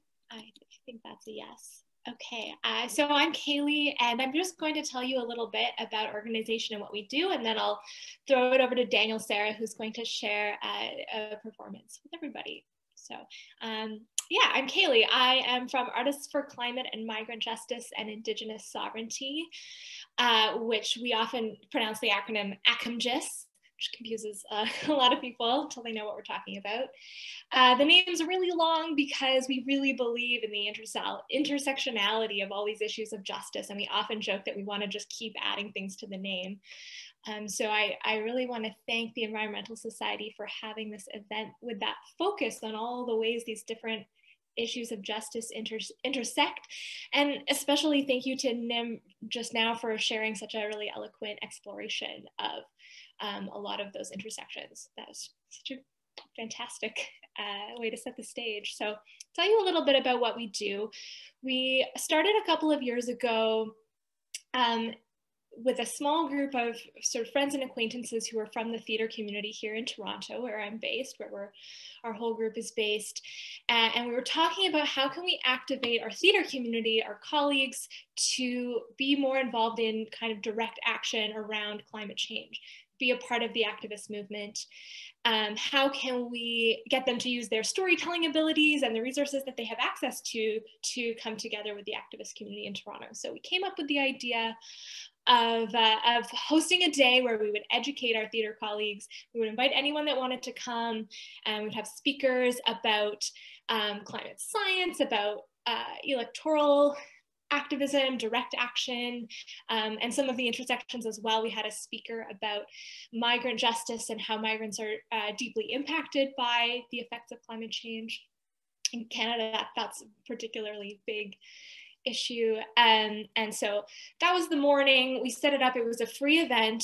Anyone that wanted could come. A few of us just paid for all the speaker fees with our own money and catered lunch for everybody because we really wanted it to be kind of an inclusive environment where anyone could come. And our definition of artist is super loose. You know, anyone that wants to create can definitely be in this space with us. And we had not just theater artists, but musicians and visual artists, projectionists, and it was a really beautiful gathering. I think we had about 70 people. And then in the afternoon, we did a bit of a brainstorm, and we asked people to just come up with ideas for arts-based actions around climate change. And in particular, we were coming up to a federal election in Canada at that time, and we were really trying to tell the story of the climate has to be front and center in this election because it's going to be a huge deciding 4 years for us. And so we did this brainstorm, we had everyone put this beautiful wall of sticky notes up, and then we just broke out into groups and said, okay, find a group with a shared interest and let's start working on these projects and ideas. So after that day, which was in May 2019, we realized that we couldn't just ask everyone to kind of go out and autonomously work on these projects. We wanted to provide a platform and resources for them to be supported in carrying out their projects. So we decided that every 2 weeks we would host what we called an open space, which was just, we asked local theaters to donate some rehearsal space to us, and we would open up the space and we provide, you know, tea and snacks and a fun environment to be in. And you could just come and work on your project, or if you weren't working on anything, you could just come and find out what others were doing and join them, find collaborators and brainstorm together. So up until and into the pandemic, we hosted these events every 2 weeks. And it was just a really enjoyable experience of community building and meeting like-minded people and doing creative projects. So we found kind of two underlying principles that I'll just identify right now, which are one, that we believe that the arts are such an important vehicle for imagining the world that we'd like to see. I know that sometimes it's easy in activism to get bogged down in being against things and protesting things. And it was important to us to balance that with what is the world that we're actually imagining? And how can we live that out? How can we demonstrate it for people to feel engaged with it? And the other one was that the arts was a really great low barrier to entry way for people to get involved in activism. I know I'm not the biggest extrovert in the world, so showing up at a protest as my first activist event is really intimidating, and it can be hard to meet people. So we wanted to have this space where you could just come and you could maybe paint something or collage or be a part of something. It's also a focus for us to collaborate with lots of the other fantastic progressive organizations in Toronto. And so we're able to connect in and say, okay, you're hosting this event, maybe we'll bring some kind of arts activation to it. And that way we're able to activate artists and then send them out into the world to collaborate with, you know, the Migrant Rights Network or our local climate justice organization, organizations supporting specifically Indigenous sovereignty and the land back movement. So that's been a big piece of it as well. I'll tell you a little bit about our structure just in case you're thinking that you really want to go out and do a grassroots arts activist collective in your community, which would be great. We try to be as non-hierarchical as possible. We're essentially just a community that likes to gather. We do have a coordinating committee that plans the events and controls our social media, but beyond that, you know, no titles and roles. We want to really support autonomous projects. Anyone from the group that wants to bring forward an idea and say, I really want to do, you know, this performance art piece on the steps of City Hall, we want to just help them find the resources that they can go and carry it out autonomously, and we can promote it through our channels if they want us to, that kind of thing. And I'll just come back to the fact that the intersectionality of climate justice being connected to all forms of justice really underlies a lot of the work that we do as well. So I'll just give you a couple of quick examples before I pass it off to Daniel Sarah. I'm going to attempt to screen share a couple of photos. Here we go. Hopefully you're seeing that. Someone flag me if you're not. This one here, this is from that first event that we held. This is just right after our big brainstorm, so you can kind of see all the sticky notes on the wall off to the right, and that's our May Day. The second one that I'll share is a little bit, this is probably our most famous thing that we've done, is create this pipeline puppet. So many of you climate informed folks will know that pipelines, especially in North America, are a really big climate issue. And in Canada, we're trying to stop exporting the oil from our tar sands. So we created this monster pipeline puppet. It has a really long oil slick tail that drags behind it. And we've done some different activations using this scary pipeline monster. Here you're seeing we did an unjust wedding between the pipeline and the settler state, which is why the pipeline's wearing a bridal veil. Lots of great implications around gender and patriarchy with that as well. This was for the Climate March last year, but before that we did a different activation performance art piece where we basically built a big on-off switch, and we had the pipeline dance around menacingly, scaring the crowd, and try to goad the crowd into coming up and turning off the pipeline with the on-off switch. And eventually someone from the crowd comes up and turns it off, and the pipeline dies a really dramatic death. And you know, it's a super simple piece. It's really short, it's super silly, but it actually really provides a great model, I think, for just engaging people in a crowd outside to really think about what does it feel like to have a win? What does it feel like to shut down a pipeline project? And it kind of creates this exciting, jubilant atmosphere of solidarity in a crowd. So that for me was just a really exciting moment. I'll go quickly through my last two pictures here. This was another event that we were part of. Daniel Sarah really was the main creator of, was this protest, and this was in support of trans rights, where there was a transphobic speaker at our Toronto Public Library. We had over 1,000 community members show up in support of trans rights, and you can see they're all holding up books. We did a read-in, we asked them to support trans, non-binary, and two-spirit authors by bringing books by trans writers, and everyone's holding up their books, and we literally just sat in the street and read these stories, and it was such a great example of living the world that we wanted to be in and uplifting the voices we wanted to uplift, and not just putting the focus on the transphobic speaker who we were kind of just trying to ignore. And lastly, here's some collage valentines we did last year for the land back movement and for land defenders in so-called Canada, which is just, I wanted to share because it's an example of a small, easy artistic project, and anyone that showed up that night was able to participate. And it's just a really accessible way to start talking about Indigenous sovereignty and the land back movement. So while Daniel Sarah is performing, I can also share a couple of links in the chat to the different work of our collaborators at ACMGIS. And if anyone has questions later, I'd love to hear it. Please reach out to us. I'm happy to talk about the whole situation here in Toronto and Canada. Thank you so much. Famous Sarah. Thank you so much, Kaylee, for that great summary of what we've been up to. And thank you to Taz and Geraldine for the great hosting, and to Becca and everybody else involved in organizing for bringing us in. It's such a pleasure. So as was said, I am going to offer a lyric contribution. And initially I was going to play some songs, and then I'm pretty nervous about this because I'm mostly a writer, and I sort of resurrected a music practice in the past year, like in the sort of under the conditions of the pandemic, as I guess many of us have taken to new or resurrected old habits and hobbies, for better or worse. So I've resurrected my music habits.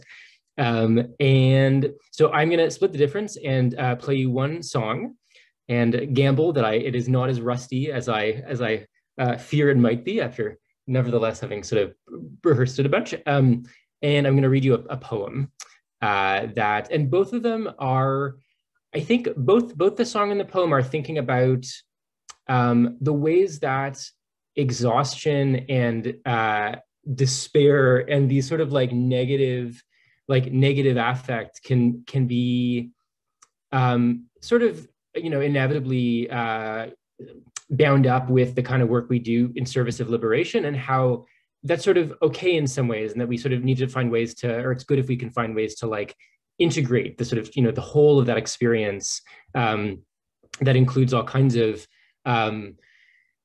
difficulty and exhaustion and despair of sort of like the losses, as well as optimism about the possibility of winning and so on.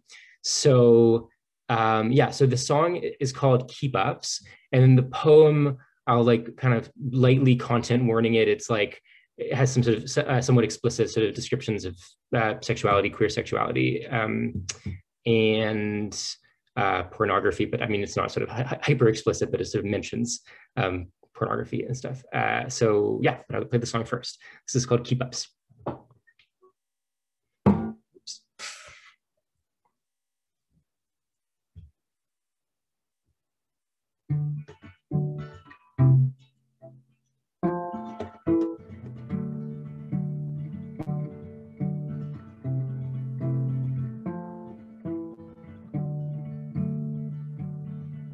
Excuse me a moment, I need to end empire, build secular cathedrals, while I have the energy to.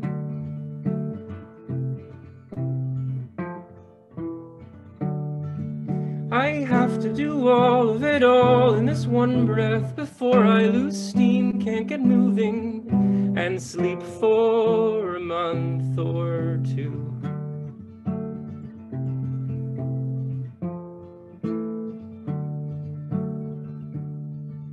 And oh, my friends, can you keep the meaning in the air? And when I can, I'll take your place so you can rest a while.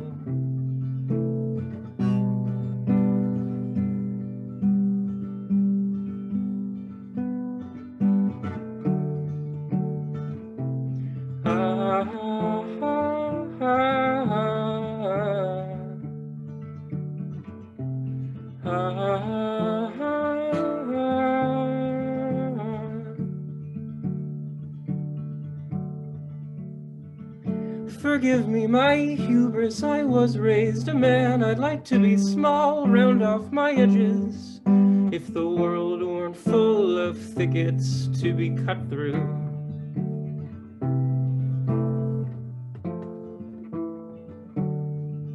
And the sea is soft, I dream of it, I know, you can sink or float, edgeless, unnamed, but it's not a place where I can be with you.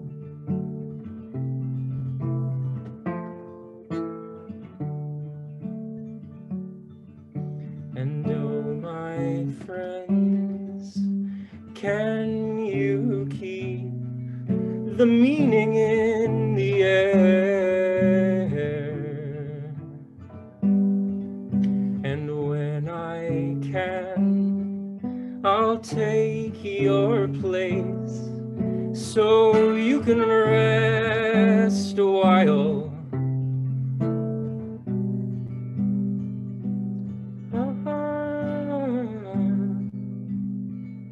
And in the end, if it should prove not enough to free them all, well, maybe at least it'll ease you.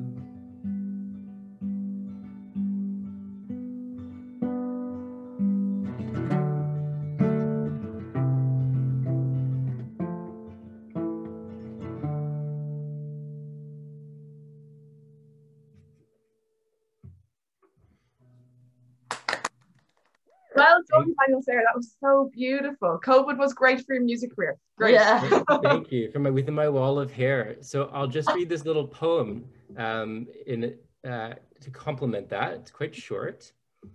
So this poem is called Burrow, and it was published last year in the Puritan magazine in Canada. Burrow.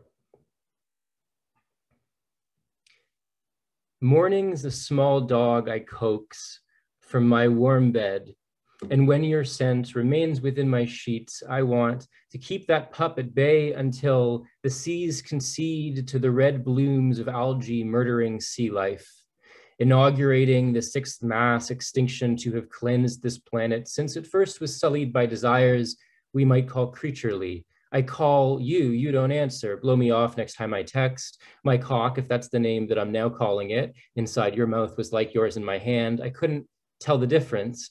I would like to write a poem that offers what pornography, I mean porn at its best, can make me feel, just good. Escape that maybe names but doesn't attempt to recuperate how unjust power produces what I want to come to, what I don't. A small dog wouldn't whimper half as much as I do when I feel how capsized I am before single body's beauty, even when I know collective beauty's more reliable, more ethical and needful now.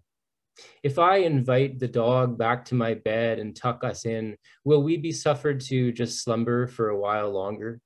Just a while, just for a little moment longer. Thanks. Thank you so much, Daniel Sarah. Again, amazing. 2 for 1.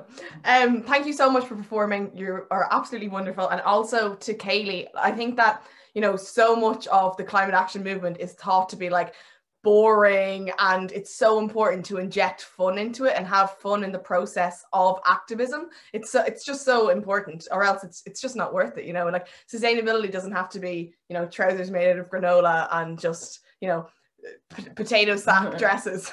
But yeah, it's great to see you injecting some fun and creativity and drama. And drama. I love the drama. So thank you both so much. Next up on our virtual stage, we have Nakisa Glover, who is an organizer with the Hip Hop Caucus campaign, Think 100%, which connects the hip hop community across the US to the political process by framing climate justice through podcasts, film, music, and activism. Nakisa graduated with a degree in biology and works with many other environmental justice groups across the US, illustrating that by uniting science and art, we can create a more powerful climate music movement. Really looking forward to this one. If you can take it away, Nakisa.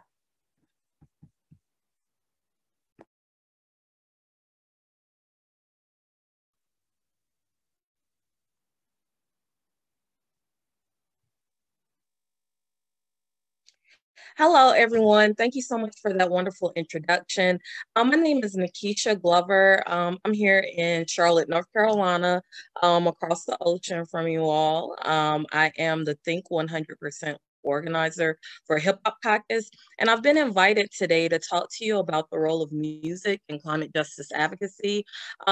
For us, music has a powerful role in which it empowers the cultural expression of communities who are first and worst impacted by injustice.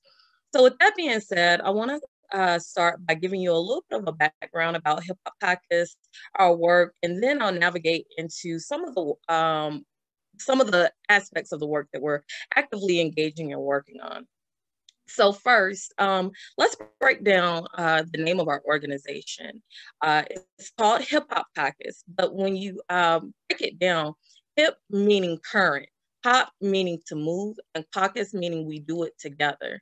Since 2004, Hip Hop Caucus has served to represent the hip hop community's interests and policy that affects Black and Indigenous people of color communities in the United States.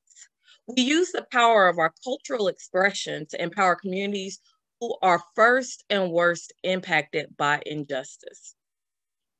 Our vision for racial justice, healthy communities, and a healthy planet fuels what we mean when we say all power to all the people. Our program areas include Respect My Vote. Respect My Vote is the longest running, most successful hip hop voter engagement campaign ever. And since first launching the Respect My Vote campaign in 2008, we have worked with hip hop artists and influencers to register and educate tens of thousands of voters and help them get to the polls. We have engaged and reached tens of millions of voters with information and affirmative messages about voting. The other aspect of the work that Hip Hop Caucus does in our program areas is our Think 100% campaign. And the Think 100% work, we include under that umbrella of work our Think 100% podcast, Think 100% film, Think 100% music. They all provide the infrastructure and the resources for creatives to use their talent to tell stories and shape narratives on climate justice that move people to action. Think 100% activism, it takes the stories and the content created by talented creatives of color and deploys it into campaigns that drive action for climate justice. A little bit more about Think 100%. Our Think 100% content and engagement platforms are for multicultural millennials and Gen Z who care about justice and our planet. We provide information about the climate crisis and solutions in a way that speaks directly to them. Think 100% is about justice, it's about solutions, and it's about realness. And it is not depressing. It is about our beauty of our world and the grit of fighting for our existence. It gives you life, it gives you energy, and it gives you inspiration. We have artists and entertainers, community leaders, entrepreneurs, politicians, and experts all helping to make Think 100% the coolest place in the climate movement. Think 100% provides an entry point, opportunities for ongoing engagement, and a voice and feel that is welcoming, relevant, and empowering, which turns the Think 100% audience into climate influencers, activists, and organizers within their own communities and networks. I want to take a moment real quick because there'll be a point where I will want to actually walk through a couple of things with you that I will want my screen for. So give me a moment while I make sure I have that up and ready to go for us. Okay, so I've got that up and ready. Let's see. Okay. All right, so I want to give you a little bit more about the history of Think 100% and that roadmap. Think 100% began as a campaign launched in 2016, and it really began to strengthen and formalize in February 2018 with the Think 100% podcast, where we launched season 1 of the coolest show on climate change in February of that year. In that season, we produced and released 43 hour-long episodes, and it is a masterclass on environmental and climate justice. Season 2 focused on young people and the elections. The show has been on the road and recording and we've done some recording in communities across the country, mobilizing young people to vote. With the summer of 2019 and that launch that we did, it actually coincided with the 14th anniversary of Hurricane Katrina. And our theme at that time was Young People Will Win. So that's a little bit about like the history that's gotten us to this point. And as I spoke earlier, how we've branched out into beyond the podcast, into film, into music, and into activism as the body of work under Think 100%. So a little bit more about those different areas under Think 100% brand. I'm gonna spend a little bit of time of talking to you about that. One thing in particular with the podcast, we are preparing for our launch of season 3, which will happen on Monday, for the coolest show on climate, where we will be featuring MacArthur Fellow Catherine Coleman Flowers. And she is also the author of Waste, One Woman's Fight Against America's Dirty Secret, where she is exploring the environmental justice movement in rural America. And so we invite you to join. We invite you to join and listen in and participate with that as we roll that out on Monday. Give me 1 second. I've got a couple of things on my screen.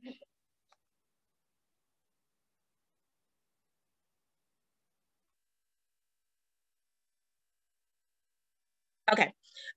So that is about the podcast, but then we also have our Climate Fridays, hashtag Climate Friday, where we produce a weekly radio broadcast on Pacifica radio station WPFW 89.3 FM in Washington, D.C.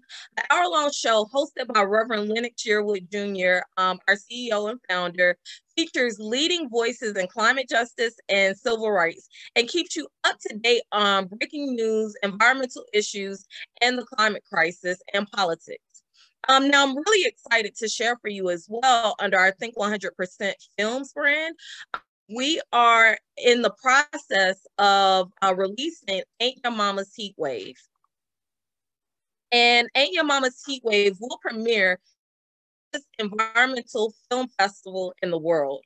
The environmental film festival is being held in the nation's capital, called DC Environmental Film Festival, this March.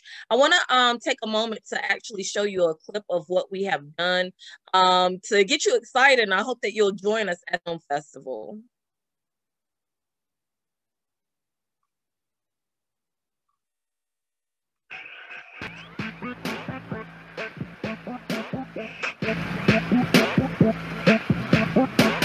Bringing kids in this world is scary. I'm thinking about buying my boys a kayak, you know? Can you imagine somebody taking a kayak to a shop and go, that's stupid? And I want to tell you just a report from these white climate crisis rooms, what they worry about. Straws, sea turtles, Black people.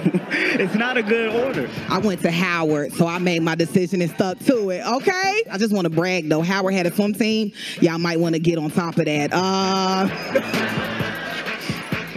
I'm already crying. Then the police there. I'm calming down. Police walking. They too used to shoots, man. They walk me out to the car. They like, hey, was it right here? I'm like, they still in the area. Why are you trying to get me to Takashi myself? So I braid hair too. Anybody with a black woman at in here?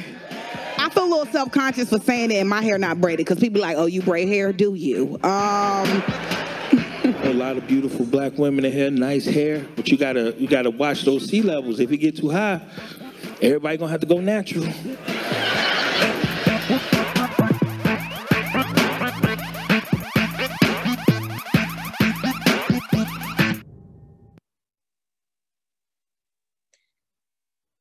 So with that clip, the power of joy as resistance is highlighted there.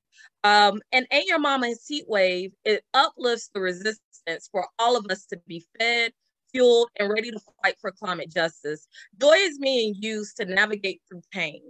Ain't Your Mama's Heat Wave is the first stand-up comedy special to appear in DC's Environmental Film Festival's history, and is bringing an innovative voice to the festival's lineup, as you can see. At a time of intersecting global crises, environmental films and stories can weigh heavily on audiences. We are absolutely thrilled to bring critical critique of the climate crises and racial injustice to the festival audience in a format that brings laughter and joy. Black storytelling about the climate crisis by Black creatives and the Black communities has been overlooked by environmentalists, the media, and Hollywood.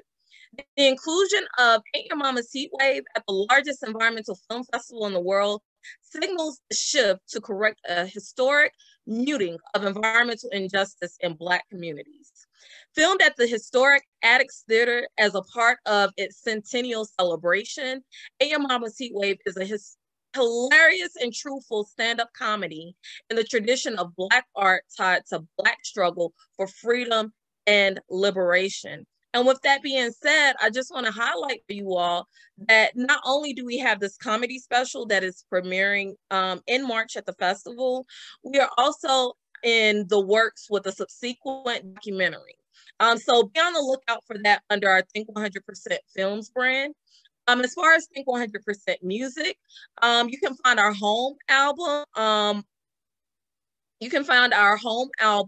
Heal Our Mother Earth is what it stands for, where we actually pull together artists who are using their creative talent to uplift the climate crisis and the problem, and also talk about the solutions. So that's something else that you can be out on the lookout for. And I do want to note that I'm giving y'all a lot of information. I have all the links compiled for you. So as soon as I get through speaking, I'm going to drop all the links for you where you can find the information speaking to.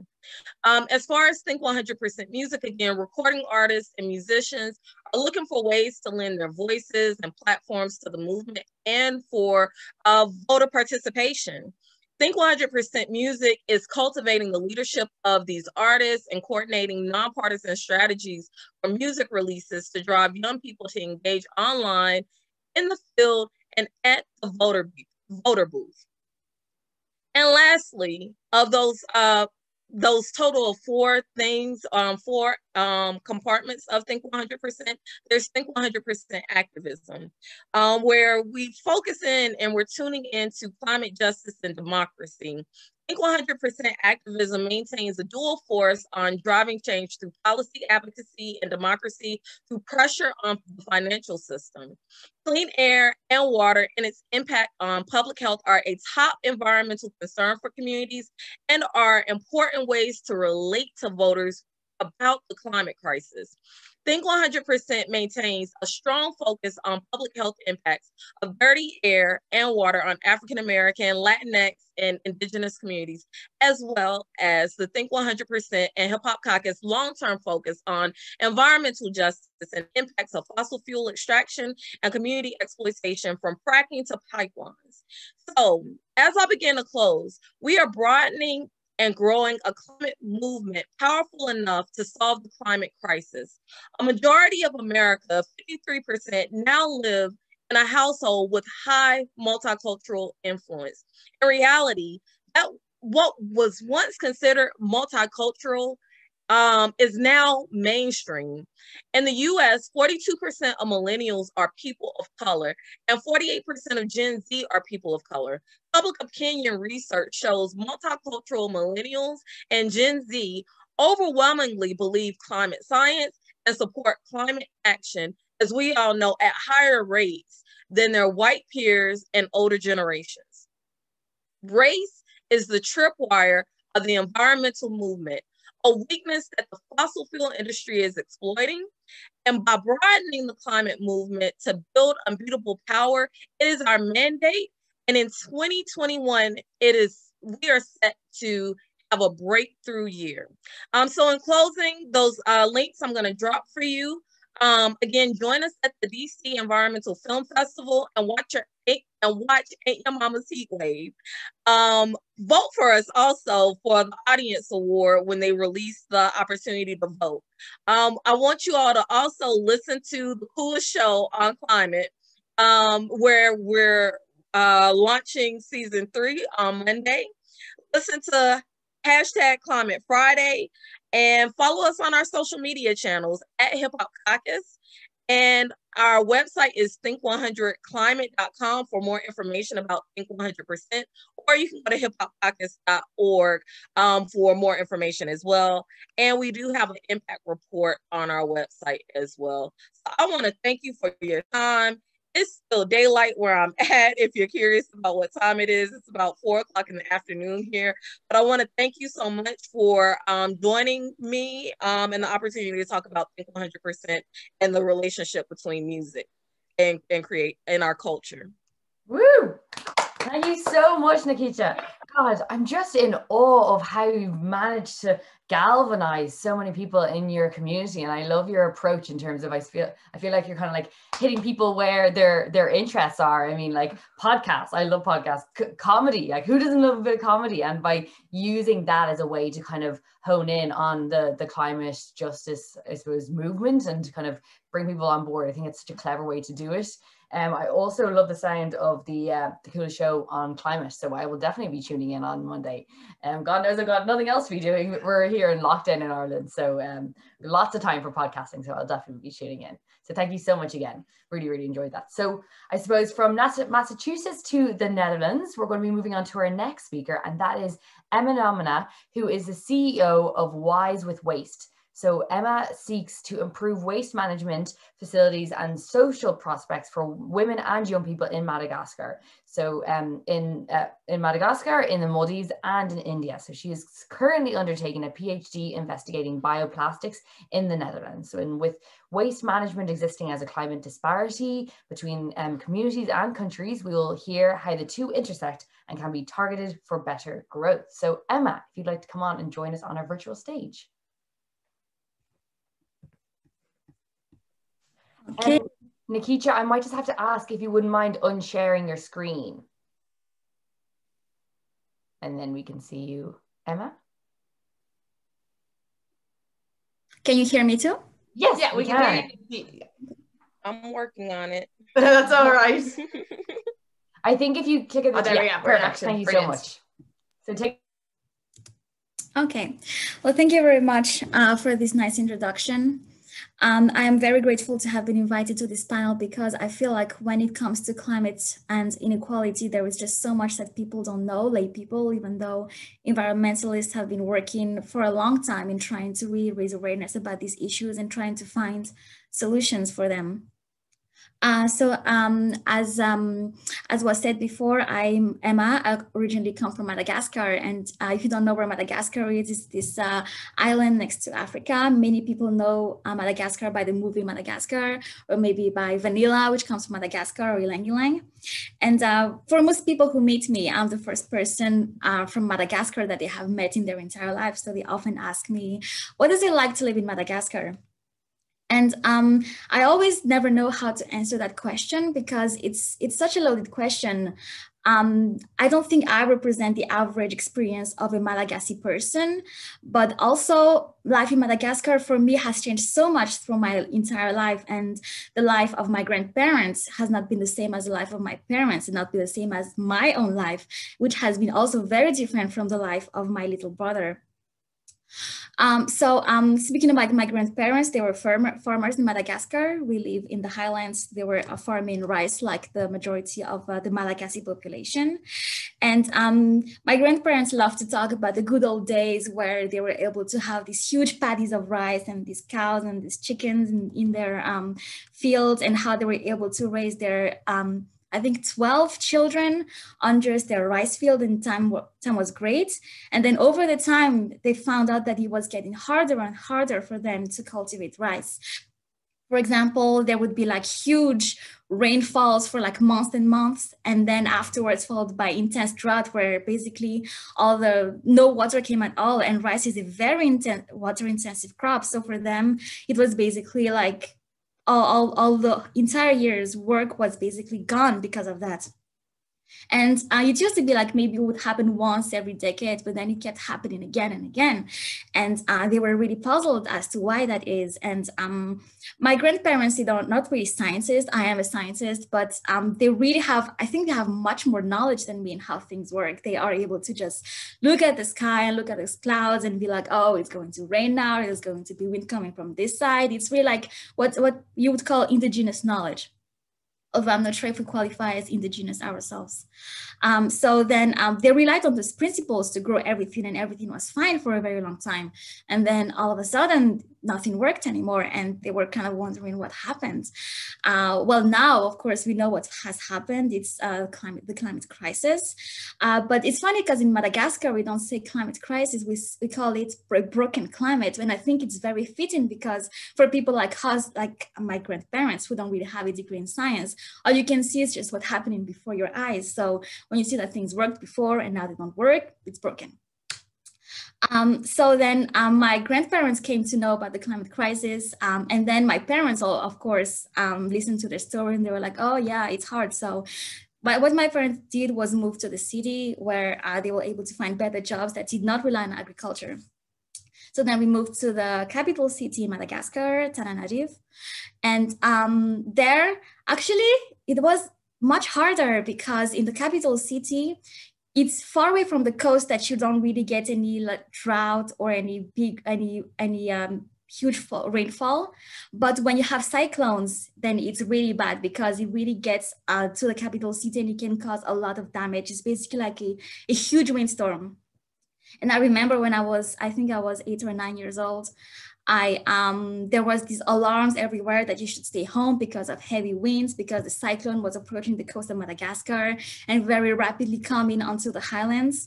And for me, as a kid, I really didn't know what happened, but I know that my parents were very panicked in what to do, what are we going to deal with this? And our house was very modest. It was just a normal house with a how do you call it, like those steel roofs on top, so it's not like tiles but just like sheets of metal on top of the roof. So then the government was like, you have to put bags of sand onto your rooftop, otherwise it's going to blow away and kill someone. So then what my parents did was, of course, you could not work because there were like so much wind that you could not even get out of your house. The roads were muddy. It's not like asphalt roads. It's just like basically mud. And we just stayed home and we took as much sand as we could and as much dirt as we could from the backyard. We filled them up and we put them onto a roof. Of course, as a kid, I was like, it was very exciting for me. It was something new to do during the day. And it was like fun to transport the bags up onto the roof so nothing would blow away. Now that I look back on it, it's really a very frightening experience to be in, because what good parents would do is try to you make a game out of it and make sure that the kid doesn't panic because they themselves were panicking. But it was a very frightening situation. The winds were blowing. They didn't know if the house would survive. If it blew away, what would happen? The electricity was shut off, so there was no way of communication. No one was on the streets because everyone was inside. And one of the neighbors later told me that one of their mothers actually had the top of her head sliced off because of a tile that has evaporated, that has been blown away by the wind. So it really was a scary situation to be in, but somehow for us, it just became normal life, because as those things happened again and again, you just do it. Every 3 years you put bags of sand onto your roof and you wait it out and then you survive. I know that my little brother used to say that, oh yeah, we do that all the time, like it's like a Malagasy tradition, but actually no, it is not.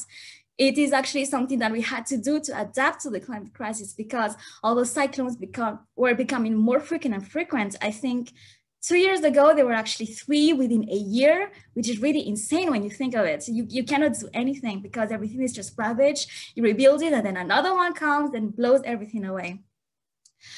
So that was really how it was in Madagascar, at least until I left to pursue studies in the global north. And then the funny thing is that people in the global north don't really have the same perception of the climate crisis. I think at the time it was called global warming.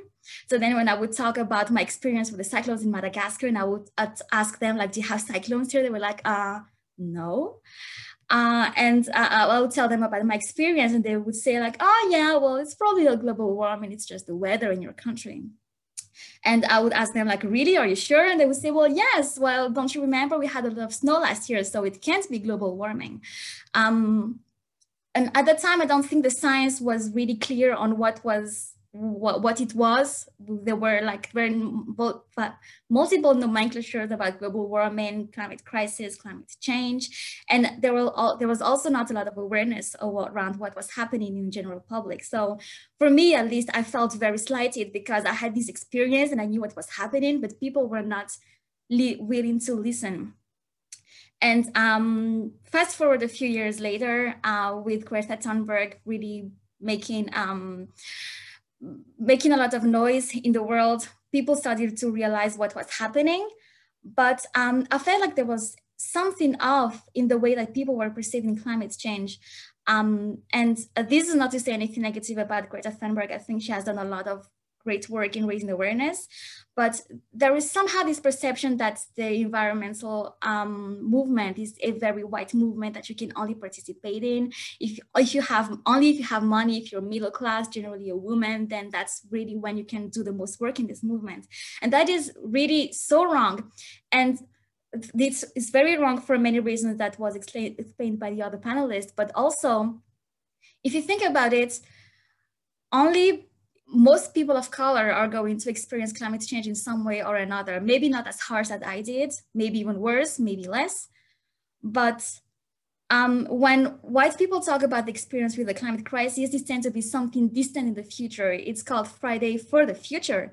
It's called building a better world for their children and grandchildren. Whereas people like me are already suffering right now, or even in the past already. So what do you make of that? Is it really for the future? Is it for the people now? And I felt that there was this weird thing that was happening where there was this, I would call them white environmentalists that were talking about building something for the future, improving sustainability and everything. And then these other environmentalists that were really focusing on building their community, making their communities more resilient, helping them really achieve something that makes their community more stronger against climate change, and trying also to inform other people in the global north that they are in the majority causing climate change, so they have to do something about it. And I feel like this huge inequality between the two different movements, which, you know, in the end, we want the same thing, but we approach it in different ways that don't really solve the problem, is something that I've really had to struggle with this movement.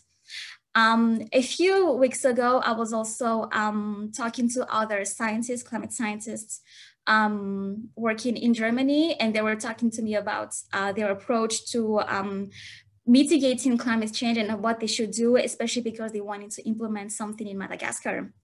And they were talking about climate migration. And in my view, climate migration is like really the last resort. It's like, if you cannot do anything else, well, then you have to move somewhere else, and then you'll be safe from climate change. But although in theory it would work for people like me in Madagascar, we have really strong ties to our hometown. I think in English you say home country or hometown, but in Malagasy it's called Tanjazan, which means the land of your ancestors. So when you are there in your hometown, everything basically revolves around that hometown, because you do all your rites there.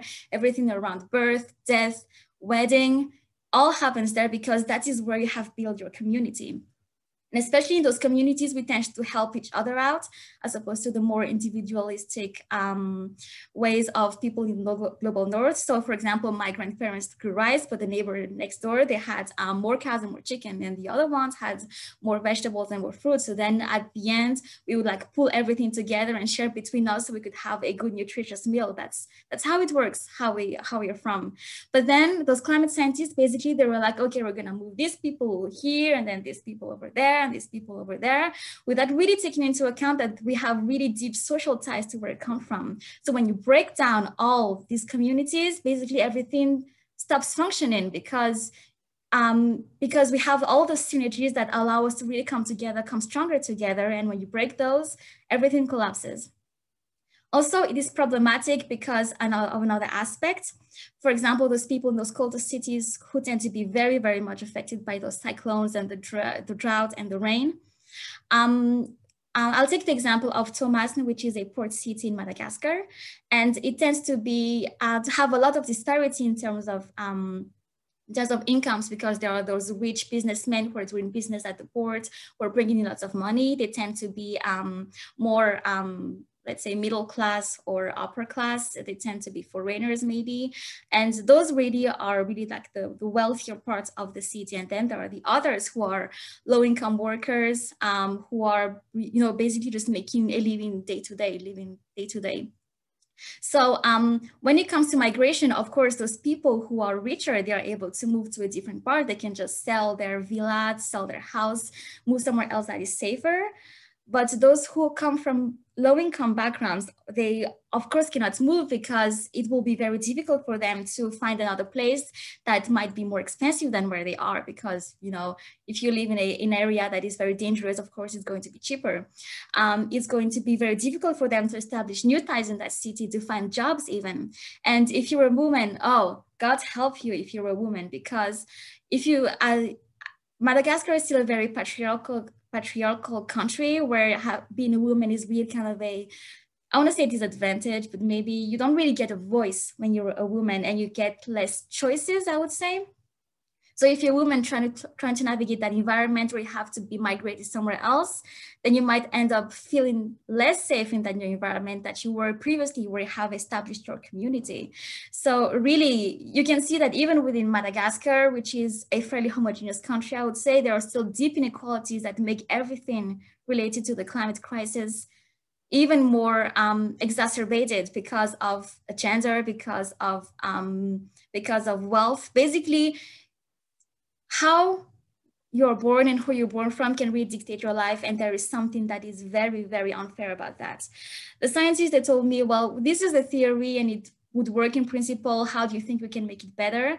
I think my only response that day was, well, it's not fair, but it's not fair, and you have to really think about how to make it fairer, because the climate crisis is unjust in of itself, but you cannot make it even more unjust by having these huge disparities, by not really taking into account those injustices, if that makes sense. So I'm mindful of time, so I think this is a good time to stop. But I think by now I would have convinced you that there is a very big disparity between how we think about the climate crisis in the global north and the global south, but also at localized regions, because you really have to take intersectionality into account. And intersectionality is so important when you think about such a big issue as the climate crisis.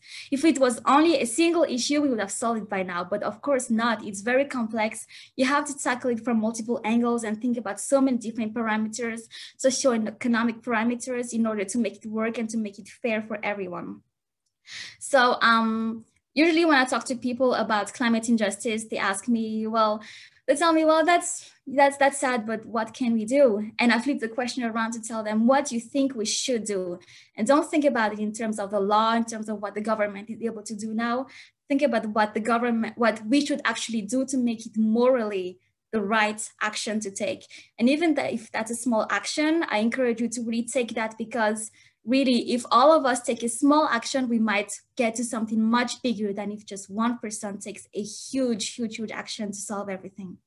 Thank you very much.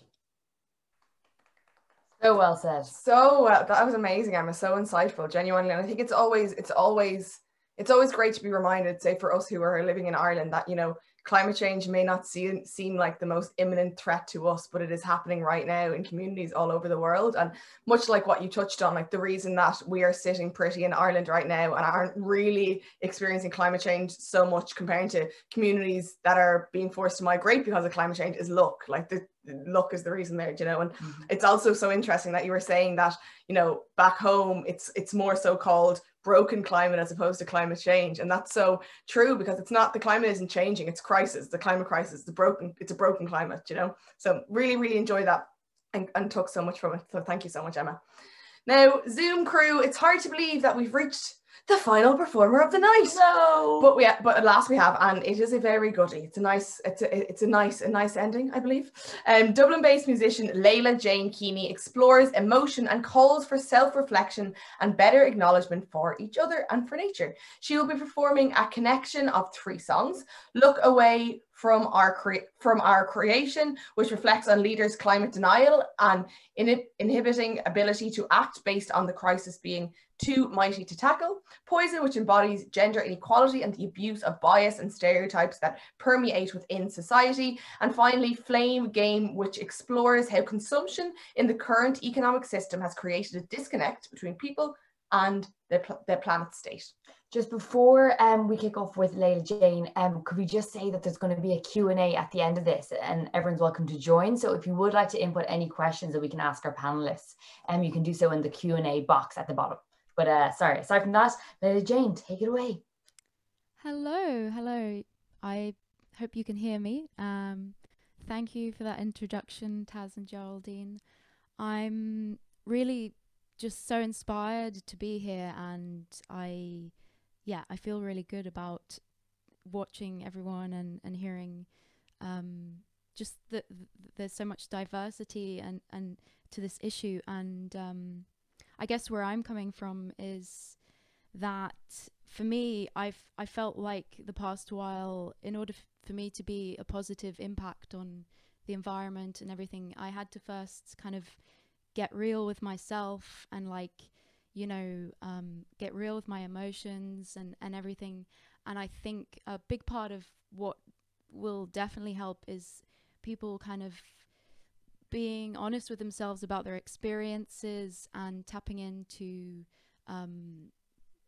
getting real with themselves and working from the inside out, and being more in tune with nature. And I often, the more I get more in tune with myself, I feel like nature has so many metaphors that kind of you can relate to, and it just keeps trying to nudge us in the right direction. But anyway, I find that I can express myself much more succinctly with my songs, so I'm going to play my 3 songs. There's 3 of them, so I'm going to do them back to back, and the first one is Flame Game, and it's just sort of, here it is. Flame Game.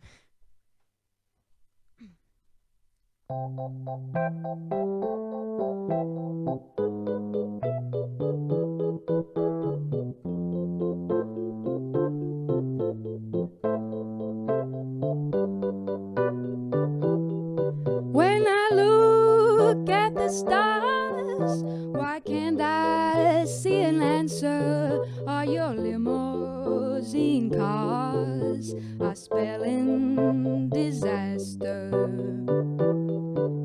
Well, what do you value if it isn't your soul? Are your meaningless possessions digging you a hole? What happens to it all when they fall into disuse? They're worth nothing to you. Now what is your excuse? I used to believe all you said was true, and it made me feel lonesome, and it made me feel blue.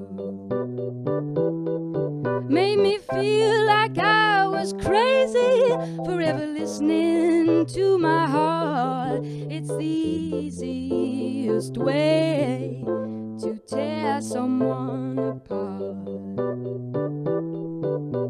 I couldn't understand why I felt I had to be under your command instead of just being free.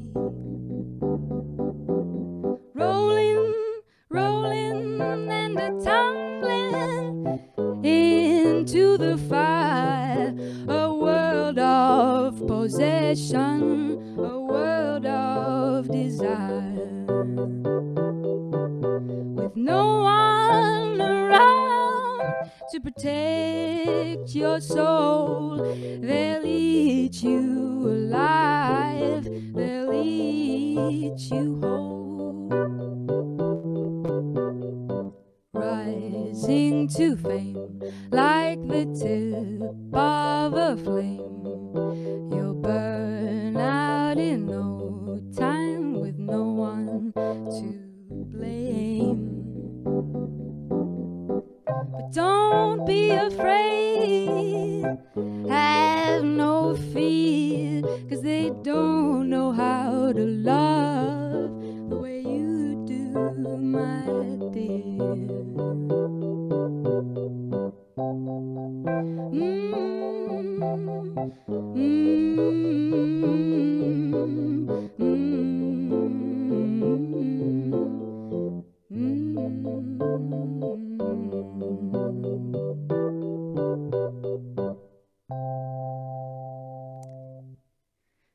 Cool. And this next song is called Poison.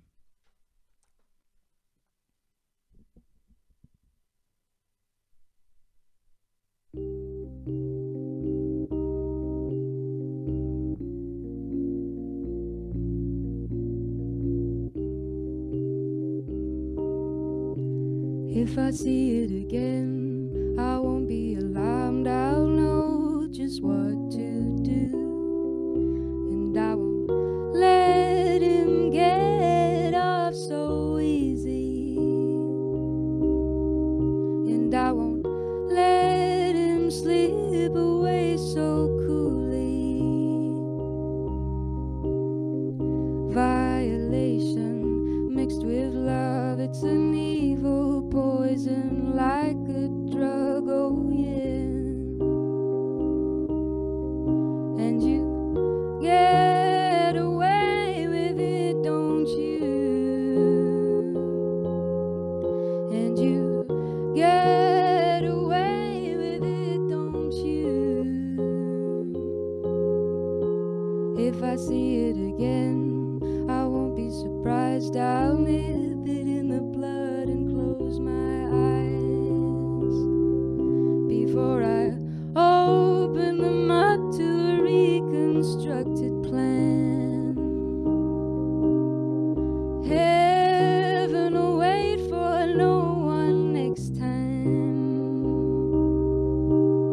You ain't my man anymore, you ain't my friend anymore. I found you out, and you get away with it, don't you? And you get away with it, don't you? And you get away with it, don't you? And you, and you. I was sitting in sunstreams while you flooded through me. I can't understand why there'd be such a different reason. Offering me up this treason. I can't fight back today. You didn't even give me the time to get my thoughts straight. Skin and hair was all you wanted. Splitting sunlight, daydreams floated. You poured the wine, the red, the finest that I could have offered. Yet off the rooftop down wooden stairs, in this building no one cares. You don't mind, but maybe I do. And you get away with it, don't you? And you get away with it, don't you? And just disappear when it's all seen through. And you get away with it, don't you? And just disappear when it's all seen through. And you get away with it, don't won't you? If I see it again, I won't be alarmed. I'll know just what to do.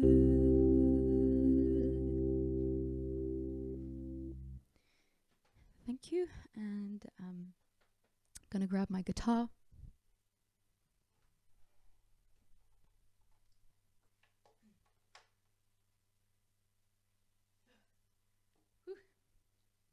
It's nice to be gigging again.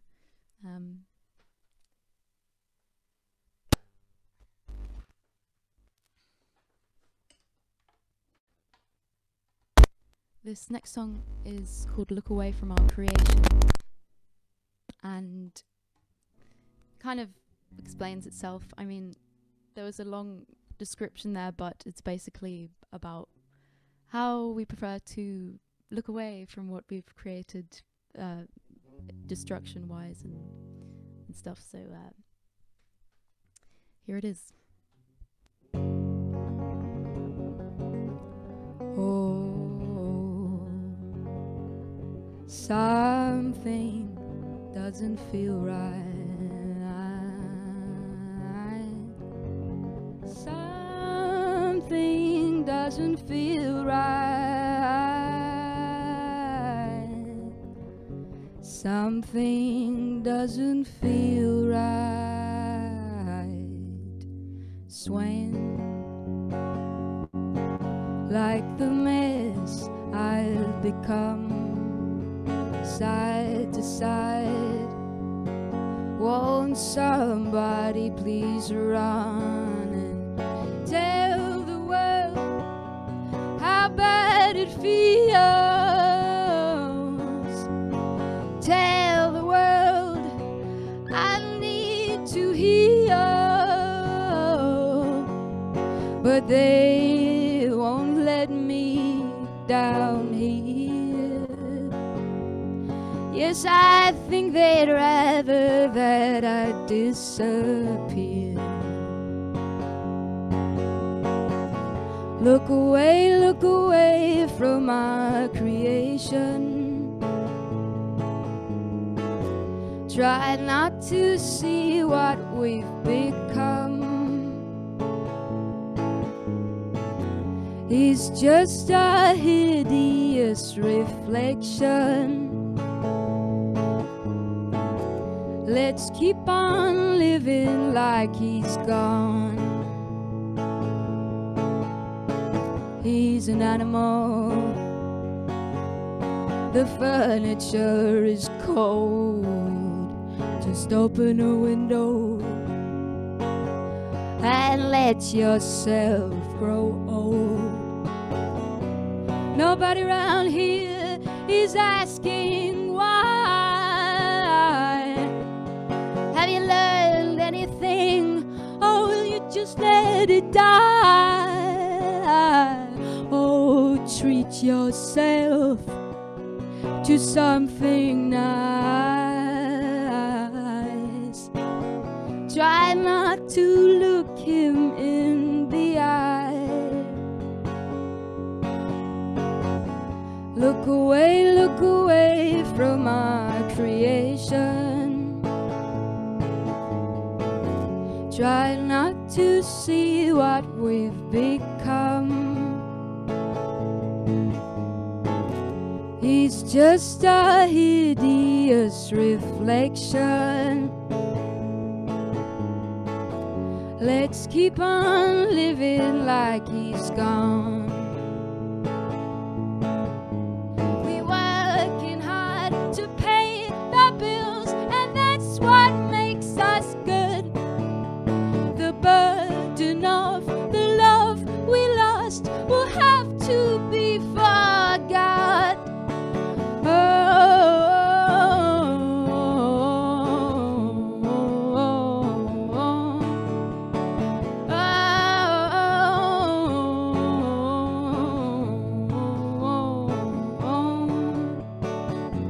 Look away from our creation. Try not to see what we've become. is just a hideous revelation. Let's keep on living like he's gone. Let's keep on living like he's gone.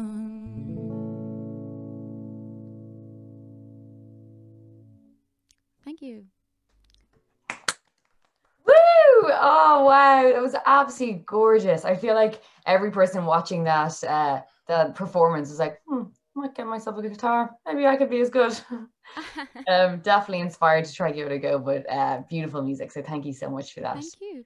Thanks for And it was lovely to have you perform for our final feature of the night, going out with a bang.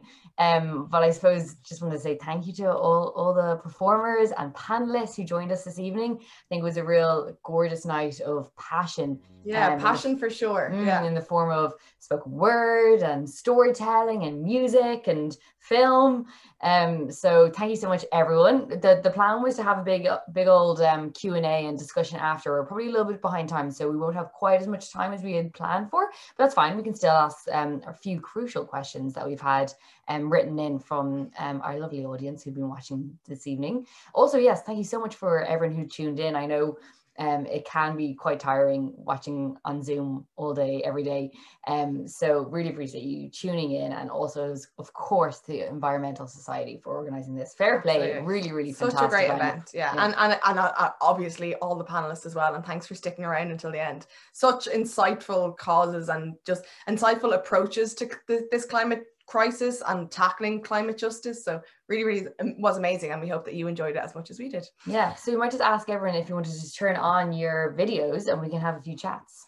So we've got a question coming in here from an anonymous attendee. Ooh, mysterious. Who could it be? And this anonymous attendee is asking a question specifically of you artists amongst yourselves. Do you feel creating helps you cope with climate anxiety or make you feel more concerned? We might start with you, Tijay. Okay, yeah, it does a lot to me. For me, I see it as a form of healing. And despite healing communities myself, it becomes a great healing process for me. Looking at how, my work deals with, I'm inspired by a symbol called, I think, Sankofa. And Sankofa is one of the symbols in the Adinkra symbols, which have its migration from Ivory Coast through Ghana and spread worldwide. And the concept of Sankofa is seeking inspiration from the past for your future. So this process alone, to me, is what helps me in the process of healing myself and thinking more about the anxiety of what is happening, because constantly I'm thinking of, like healing myself and then also encouraging myself to do something that would inspire generation, and that begins to heal myself in terms of that. Yeah, brilliant. Thank you so much. And we might ask that same question to who will we ask it to, Geraldine? Maybe put your hand up in the air if you find that you are more inspired and feeling more hopeful through your music, and that you feel maybe your community is responding in a more positive way, or maybe, and then exactly. Okay, who will we hear from first? Yeah, I think take away Katie. You had your,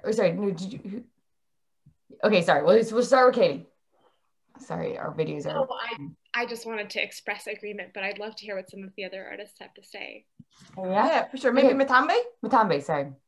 Yeah, I find that like with that, it's kind of all this, like doing projects such like these have kept me motivated and more aware with everything that's going on right now with the COVID and stuff. It's great to actually keep yourself inspired in working towards fixing other problems that are going on other than just COVID, So I found that like this event for me definitely got me thinking, how can I actually start making an impact myself as an artist, which got me outside, even though we have a bit of like a distance to like work with. We can't really go that far out of our boundaries, but we can still make do with what's around our environment so far. That's what's kept me motivated as an artist, really like getting engaged in such activities such as this, you know?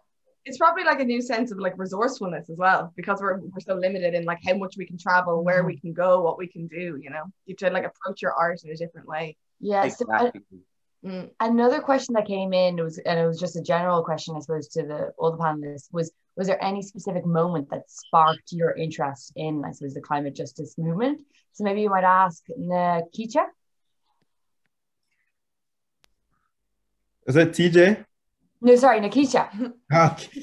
Sorry, excuse me, Tijay again. Okay. And let me see, that question again was there any specific moment that sparked my interest in climate justice? I really appreciate that question, because like, as far as like my training, I actually majored in biology, I minored in chemistry, I minored in African American studies. And when I did that, like, that was not a conscious decision of how I would use all those backgrounds together. But what's beautiful about that, and also the different quote unquote lives that I've lived, because climate justice is not like the first thing that I came out of school doing. I've been in insurance, I've been an entrepreneur, I've been in so many different spaces, and I actually worked in a lab for a period of time. But what the thing about climate justice for me is that it's all connected. There's nothing that any of us are doing right now at this moment that is not connected to climate and climate justice. It's all connected. And I'll tell you, like, the thing that like really sealed it for me was well, two things. One is getting the language being so important. And I think that's something special about artists and storytellers that we're joined together with on the stage today, is that the ability to translate the message of climate is so important, and getting that understanding that climate is not just weather and weather, the way that we experience weather. Climate by definition is a condition of, it's the condition of the land, the air, the water, and the people. And so we've all talked about political climate. We've all talked about education climate, right? So it's not an isolated conversation. When we talk about climate, these things are all connected. So that's the first spark. And then the other spark for me that just like really nailed like how all these things that seem like very many dots along a very nonlinear path that I've had was I was attending the National Adaptation Forum here in America a couple of years ago. And at that particular forum, Denise Fairchild was speaking, and she was speaking in particular about the National Flood Insurance Program here. And that's when it clicked with me, because I had kind of sort of siloed off my insurance world separate from what I know around my work around climate justice at that point. But hearing her speak about the National Flood Program, it clicked and was like, oh, it's like all of the conversations come together. It's just about having the language to be able to translate it in a way that resonates with the way in which we see the issues manifesting in our daily lives. So thank you for that question. No, I totally hear you as well, because I mean, I think it was the same for us. We didn't, as we already said, like, we didn't come out of the womb with placards saying like sustainability, justice now, or anything like that. So it was definitely a learning curve. And I mean, the irony being that like my kind of entry point into the sustainability movement was through sustainable fashion. Before I got into sustainable fashion, I was actually working for a women's fashion magazine. So that whole business model was promoting the kind of consumerism that I'm like trying to rage against now. So I totally hear you by saying like it's kind of so many twists and turns to this position now within the climate justice movement. So really interesting. I always think though to hear where people came from to this point, because Absolutely. It does cover so many areas, and usually people are coming from so many different perspectives and starting points. So actually I'd love to maybe ask the exact same question to Nim, because I feel like, you know, you were talking a lot about the kind of historical background as well of intersectionality and diversity and I suppose justice in that respect. But did you come at this from specifically a historical maybe perspective? Was that where your expertise lay, or was it just an interest or a specific moment? Fill us in. I think I was reflecting with this question actually, and it was an interesting thought experiment for me, because I think when I first consciously was like becoming politicized was when I was around 15, 16, when 9/11 happened. And then the kind of wake of 9/11, the Iraq War. So I was at school when in London there was the huge anti-Iraq War march that over 1 million people turned out for. And at the same time, it was actually interesting because I was thinking I was studying history and politics, and I had an Irish history and politics teacher who put Irish history and politics into our curriculum, which I'm sure I don't have to tell any of you. England doesn't like talking about its relationship to colonialism and islands.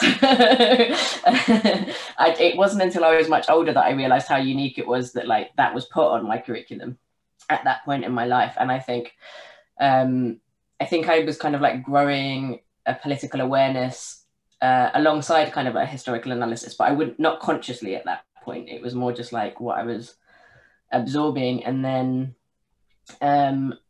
went to university from East London to Edinburgh. And so for anybody who doesn't know, Edinburgh is like Edinburgh University in particular is very like white, middle class, quite posh. And it was a real culture shock, but I didn't understand that at the time. And it was there that I got into like climate activism. And I think I just really internalized like there's something wrong with me, because I couldn't relate to spaces, to activism, to climate in the way that like everybody else seemed to be.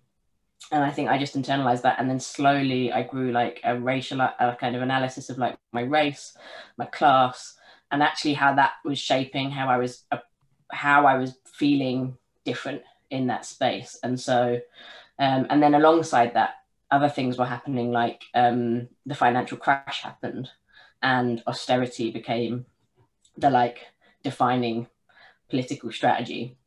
I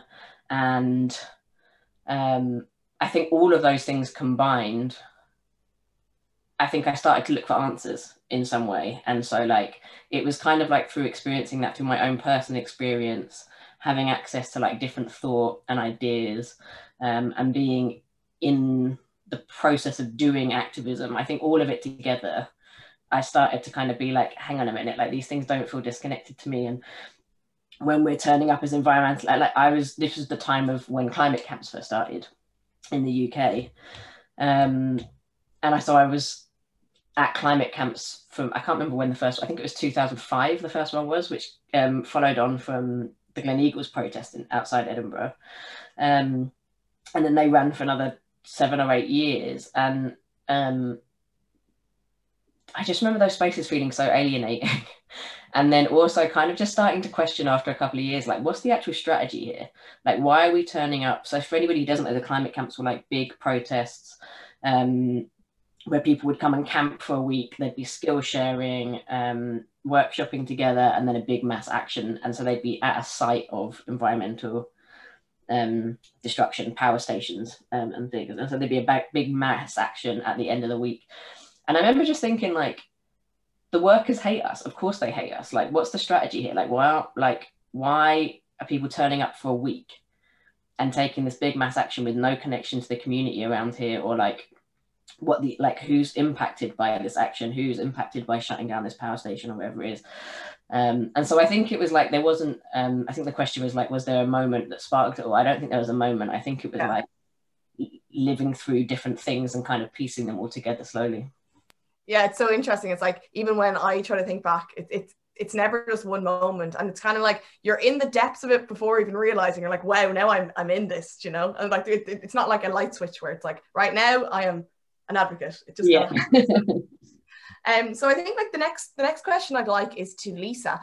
As kind of like a filmmaker, I'd like to hear your opinion on this one, because it's kind of it's believed that the sustainability movement, the climate action movement, has a bit of an accessibility problem. You know, it can be quite difficult for people to engage with it if they feel like, you know, they're not of the scientific ability or the political ability or whatever it may be. They don't have the knowledge in those kind of, you know, like education wise, or, you know, they feel like they're just not, the space isn't for them. Do you feel that like through the likes of film and podcast, it can bring everybody together more and just make it more accessible for kind of like the ordinary person to get involved? Absolutely. I think that with the advent of, you know, cell phones and much cheaper equipment, I mean, you know, people used to use film. It used to cost them thousands of dollars. I know this sounds ridiculous, but people used film, you know. When my partner, Alan, first started making films, he was using real film, you know. He had to have that was an enormous expense. So I think it's become much more egalitarian in that anybody can make a film. They can make a film on their phone, you know, and I think that that's wonderful because diverse voices are what we need to hear in this world now. I'm a member of an extraordinary film co-op that's been around for almost 50 years. It's called New Day Films, and it's members from all across the country, hundreds of us, and it's, you know, our push has been lately about diversity, and we're really doing well within our ranks. That is actively recruiting BIPOC, people of color, and different ethnicities and sexual orientations. It's been very exciting, and the films that people are coming into the co-op with are really important films, dealing with transgender issues in the Tenderloin in San Francisco, people being kicked out of their housing. And that film is called Tender. I think podcasts and the accessibility of making a film. You don't need to be a filmmaker. You know, I myself actually became a filmmaker by doing it. I didn't go to film school, and I brought to it my interest in actually colonialism, which the Taking Root is very much based in the context of colonialism, that film, because that was what destroyed the environment there in the first place. And obviously not just in Kenya, but all over that continent. So, you know, I lost my train of thought, but it's great. Yeah. I think that it's become a much more equal playground, you know, playing field, and that's only good. Yes, absolutely. And very quickly, Lisa, is there any one particular piece of film or documentary that you've seen that touches on the topics, one of the topics that has been discussed today, whether it's colonialism or climate chaos or, you know, anything along those lines that you'd recommend us to look out for? Oh, let's see. Oh, that's a really good question. I can come back to you for that if you Yeah, I can put it in the, I'll think about it. And I can put it in the chat also. Yeah, I just, nothing's coming to mind right away, but Nakisa, I'm looking forward to seeing your film. Pardon? Nakisa, I'm looking forward to seeing that film. Oh yeah, Nakisha's film. Yeah. Yeah, she's muted. Yeah. Yeah. Yes. Oh, sorry. No, go. No, I was just saying thank you for the compliment. We're excited about the film. I think it's pretty powerful. The way that we're able to translate the message and the themes that we're all talking about here today, and we're doing it through comedy. So thank you for that. Can't wait to see it. The next question, I suppose, I might ask to our friends that are across the pond, Daniel, Sarah, and Ceilidh, and wondering what you are kind of hopeful for, if you are hopeful for anything right now, because you guys have been, you know, mobilizing large groups of people to get involved. So is there anything you're hopeful for? Have you experienced hope in the last few months? What form did that hope come in? Please tell us. We need hope. We're in another lockdown in Ireland. We need any hope we can find. So maybe Daniel, Sarah. Sure. Yeah. I mean, I think that the hope that I have has to do with shifting what passes for common sense, I think, in our communities away from, I mean, when we started ACM just like, I guess now what, almost 2 years ago, wow, that's like a year that was the pandemic. So it feels like, no, yeah, but yeah, when we started that like 2 years ago, I think like one of my real motivating ideas, you know, which also had been like a long-term sort of interest of mine, was to create a space that would be a sort of political home for people who felt alienated by the kind of, you might say, like hegemonic liberalism that sort of is the norm in a lot of our art institutions here, that sort of don't really have any don't really have any critical sort of account of capitalism or imperialism or settler colonialism in a deep way, you know, and are sort of part of the kind of like liberal or neoliberal consensus. And I mean, that's like true of a lot of our kind of mainstream and legacy arts institutions that have shaped a lot of the common sense of artists and, you know, patrons of the arts and whatever, you know, audiences in Canada, I think in a pretty sort of intense way. I mean, Canada is really a place where I think even like compared to somewhere like the United States, there's a bit no outside to the center. Our sort of tendency to kind of push towards consensus means that like the way the liberalism exists here is like really intense. There's so much like sort of, you know, different kinds of denial around our sort of ongoing genocidal relationship to our sort of the indigenous people who were the original caretakers of this territory and still, you know, sort of have sovereignty on this territory. And so I think just sort of like shifting what passes for common sense in artistic communities, political communities, towards a more sort of explicitly anti-capitalist, anti-imperialist, anti-colonial, as well as anti-oppressive sort of context and framework, a revolutionary socialist perspective, you know, if you will, like I think is one of the places where I find excitement and hope, because I think that, you know, my sort of sense is that nothing much will change if we're not able to sort of confront these problems at their roots, which to my mind are, you know, capitalism sort of drive towards endless growth and expansion, and the ways that imperialism and colonialism have sort of carved up the globe and created these sorts of inequalities that other panelists have spoken to. So yeah, again, and as long as, you know, as long as there's not a sort of mass opposition to those sort of phenomena and those systems, I don't think that our sort of individual interventions are going to get very far. So I think I draw hope from seeing, again, this sort of like that kind of shift in sort of common sense, that sort of contesting for hegemony, you know, in a sort of one way to put it. Yeah, that's a sort of long-winded way of saying where I get hope. Lots of big words. There's so much to unpack, you know, there's so much to unpack, and wherever you can find any hope, hold on to it. Maybe Ceilidh, we might ask you the same question, whether like if you've experienced hope very quickly in the last couple of months. Totally. I mean, I have to agree with Daniel, Sarah, just seeing some of our bigger institutions make that shift really recently has been extremely hopeful. And I'm also seeing Katie's question in the Q&A about is our industry starting to be more supportive around climate justice? And I want to say yes.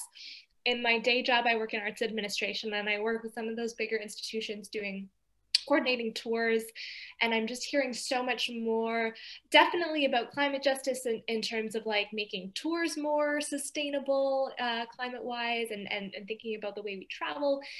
But also it's just becoming a lot easier to talk really explicitly about justice and all those intersectional struggles that we've been talking about, and to be able to be at work and say, you know, are we doing performances that are aligned with like the defund the police movement and things like that I think would have been really radical to be able to say in a kind of institutional setting a couple of years ago. So really all of that is thanks to some amazing activists and movements who have pushed those conversations forward. And it's nice to be able to be explicitly in solidarity with all those different struggles, and to see some of those movements coalescing in Toronto. One of the most hopeful things has just been seeing the progressive movement in general come together and know that when we're talking about abolishing police and prisons, when we're talking about climate justice, when we're talking about migrant rights and Indigenous sovereignty, like we have friend organizations that are working together and showing up for each other. So that's really hopeful for me. Yeah. Power to the people. Guys, we're just about running out of time, but I'd love to ask Emma and Leila Jane just very quickly, is there any one person that you're really inspired by in the kind of sustainability, climate justice movement at the moment? Any one person, maybe even Leila Jane, if it's someone in the music industry who you think has been a really strong voice at getting the message across, and then Emma, I suppose as well, like anyone that you found that you'd really recommend us all kind of checking out as well. I'm always interested to hear if there's any kind of new voices that are worth listening to. Well, I mean, what comes to mind for me, because I'm kind of more in tune with the vegan movement, so I've noticed how, I know this isn't like, everyone knows him, Joaquin Phoenix is like recently just started being way more vocal about it, and I just think fair play to him. Like, you know, if you have the stage and the platform, you should be talking about these issues that no one really wants to know about, because, you know, it's the truth. And so that's what comes to mind at the moment. Oh, that's great. That's a great answer. Yeah. And Emma, is there anyone in particular? I think for me, probably everyone knows her already, but Vanessa Nakate for me is a big inspiration, because she was able to achieve so much at a young age, despite so many hurdles. I mean, even though we are also most an African girl, I cannot even imagine what it takes to raise awareness in your country and then all over the world with very limited means. So I draw inspiration from her, even though I don't think I'm an activist per se. I haven't really like gotten into the space, but I'm very impressed by what she has done and what she has done for the world, what she has done as, you know, just as a person. So every time I feel down, like, oh, no one's gonna listen to my message, or people don't care about sustainability, I think of her and I'm like, okay, if she can do it, certainly I can give it a try. All that energy. Yes, amazing. That's brilliant. Well, listen, guys, I think that's the end of the time that we have for our Q&A. Thank you so much for sticking around. I know it's late on a Monday night, you're probably wrecked. But just wanted to say thank you so much again. And thanks to Becca for organizing this whole party. Becca, maybe if you want to just finish things off, or we're happy to wrap it up. Yeah. So thank you to you all for coming, our panelists, Geraldine and Taz, our wonderful moderators, and all of our audience. Thank you so much. I've also got Katie and co-organizer. I don't know if Katie wants to say anything as well. Katie, where are you? Oh, I'm here. Hello, I'm currently in my pajamas, so I shall not put my camera on. But yeah, thank you so much. I'm honestly like flabbergasted at how amazing this turned out and at how inspiring all of your sections were. And I'm going to be rewatching this again and again once we eventually process this file. So thank you so much. And I'll be compiling a document with all of the resources that you've put into the chat box and all of your websites, Instagram handles, Facebooks, everything. So in case you're wondering what any of the other panelists are up to and want to stay in touch, you'll be able to find it there. I'll send it on separately to all our panelists and as well to all the attendees who've put their email into the registration link. So look out for that. Thanks again, everyone. Thank you all so much. It was so nice to spend the last few hours with you guys. Yeah, and feel so inspired. Feel so inspired. We hope that you have a wonderful week, a wonderful month, and a wonderful life. Okay, thanks everyone. Bye. Bye.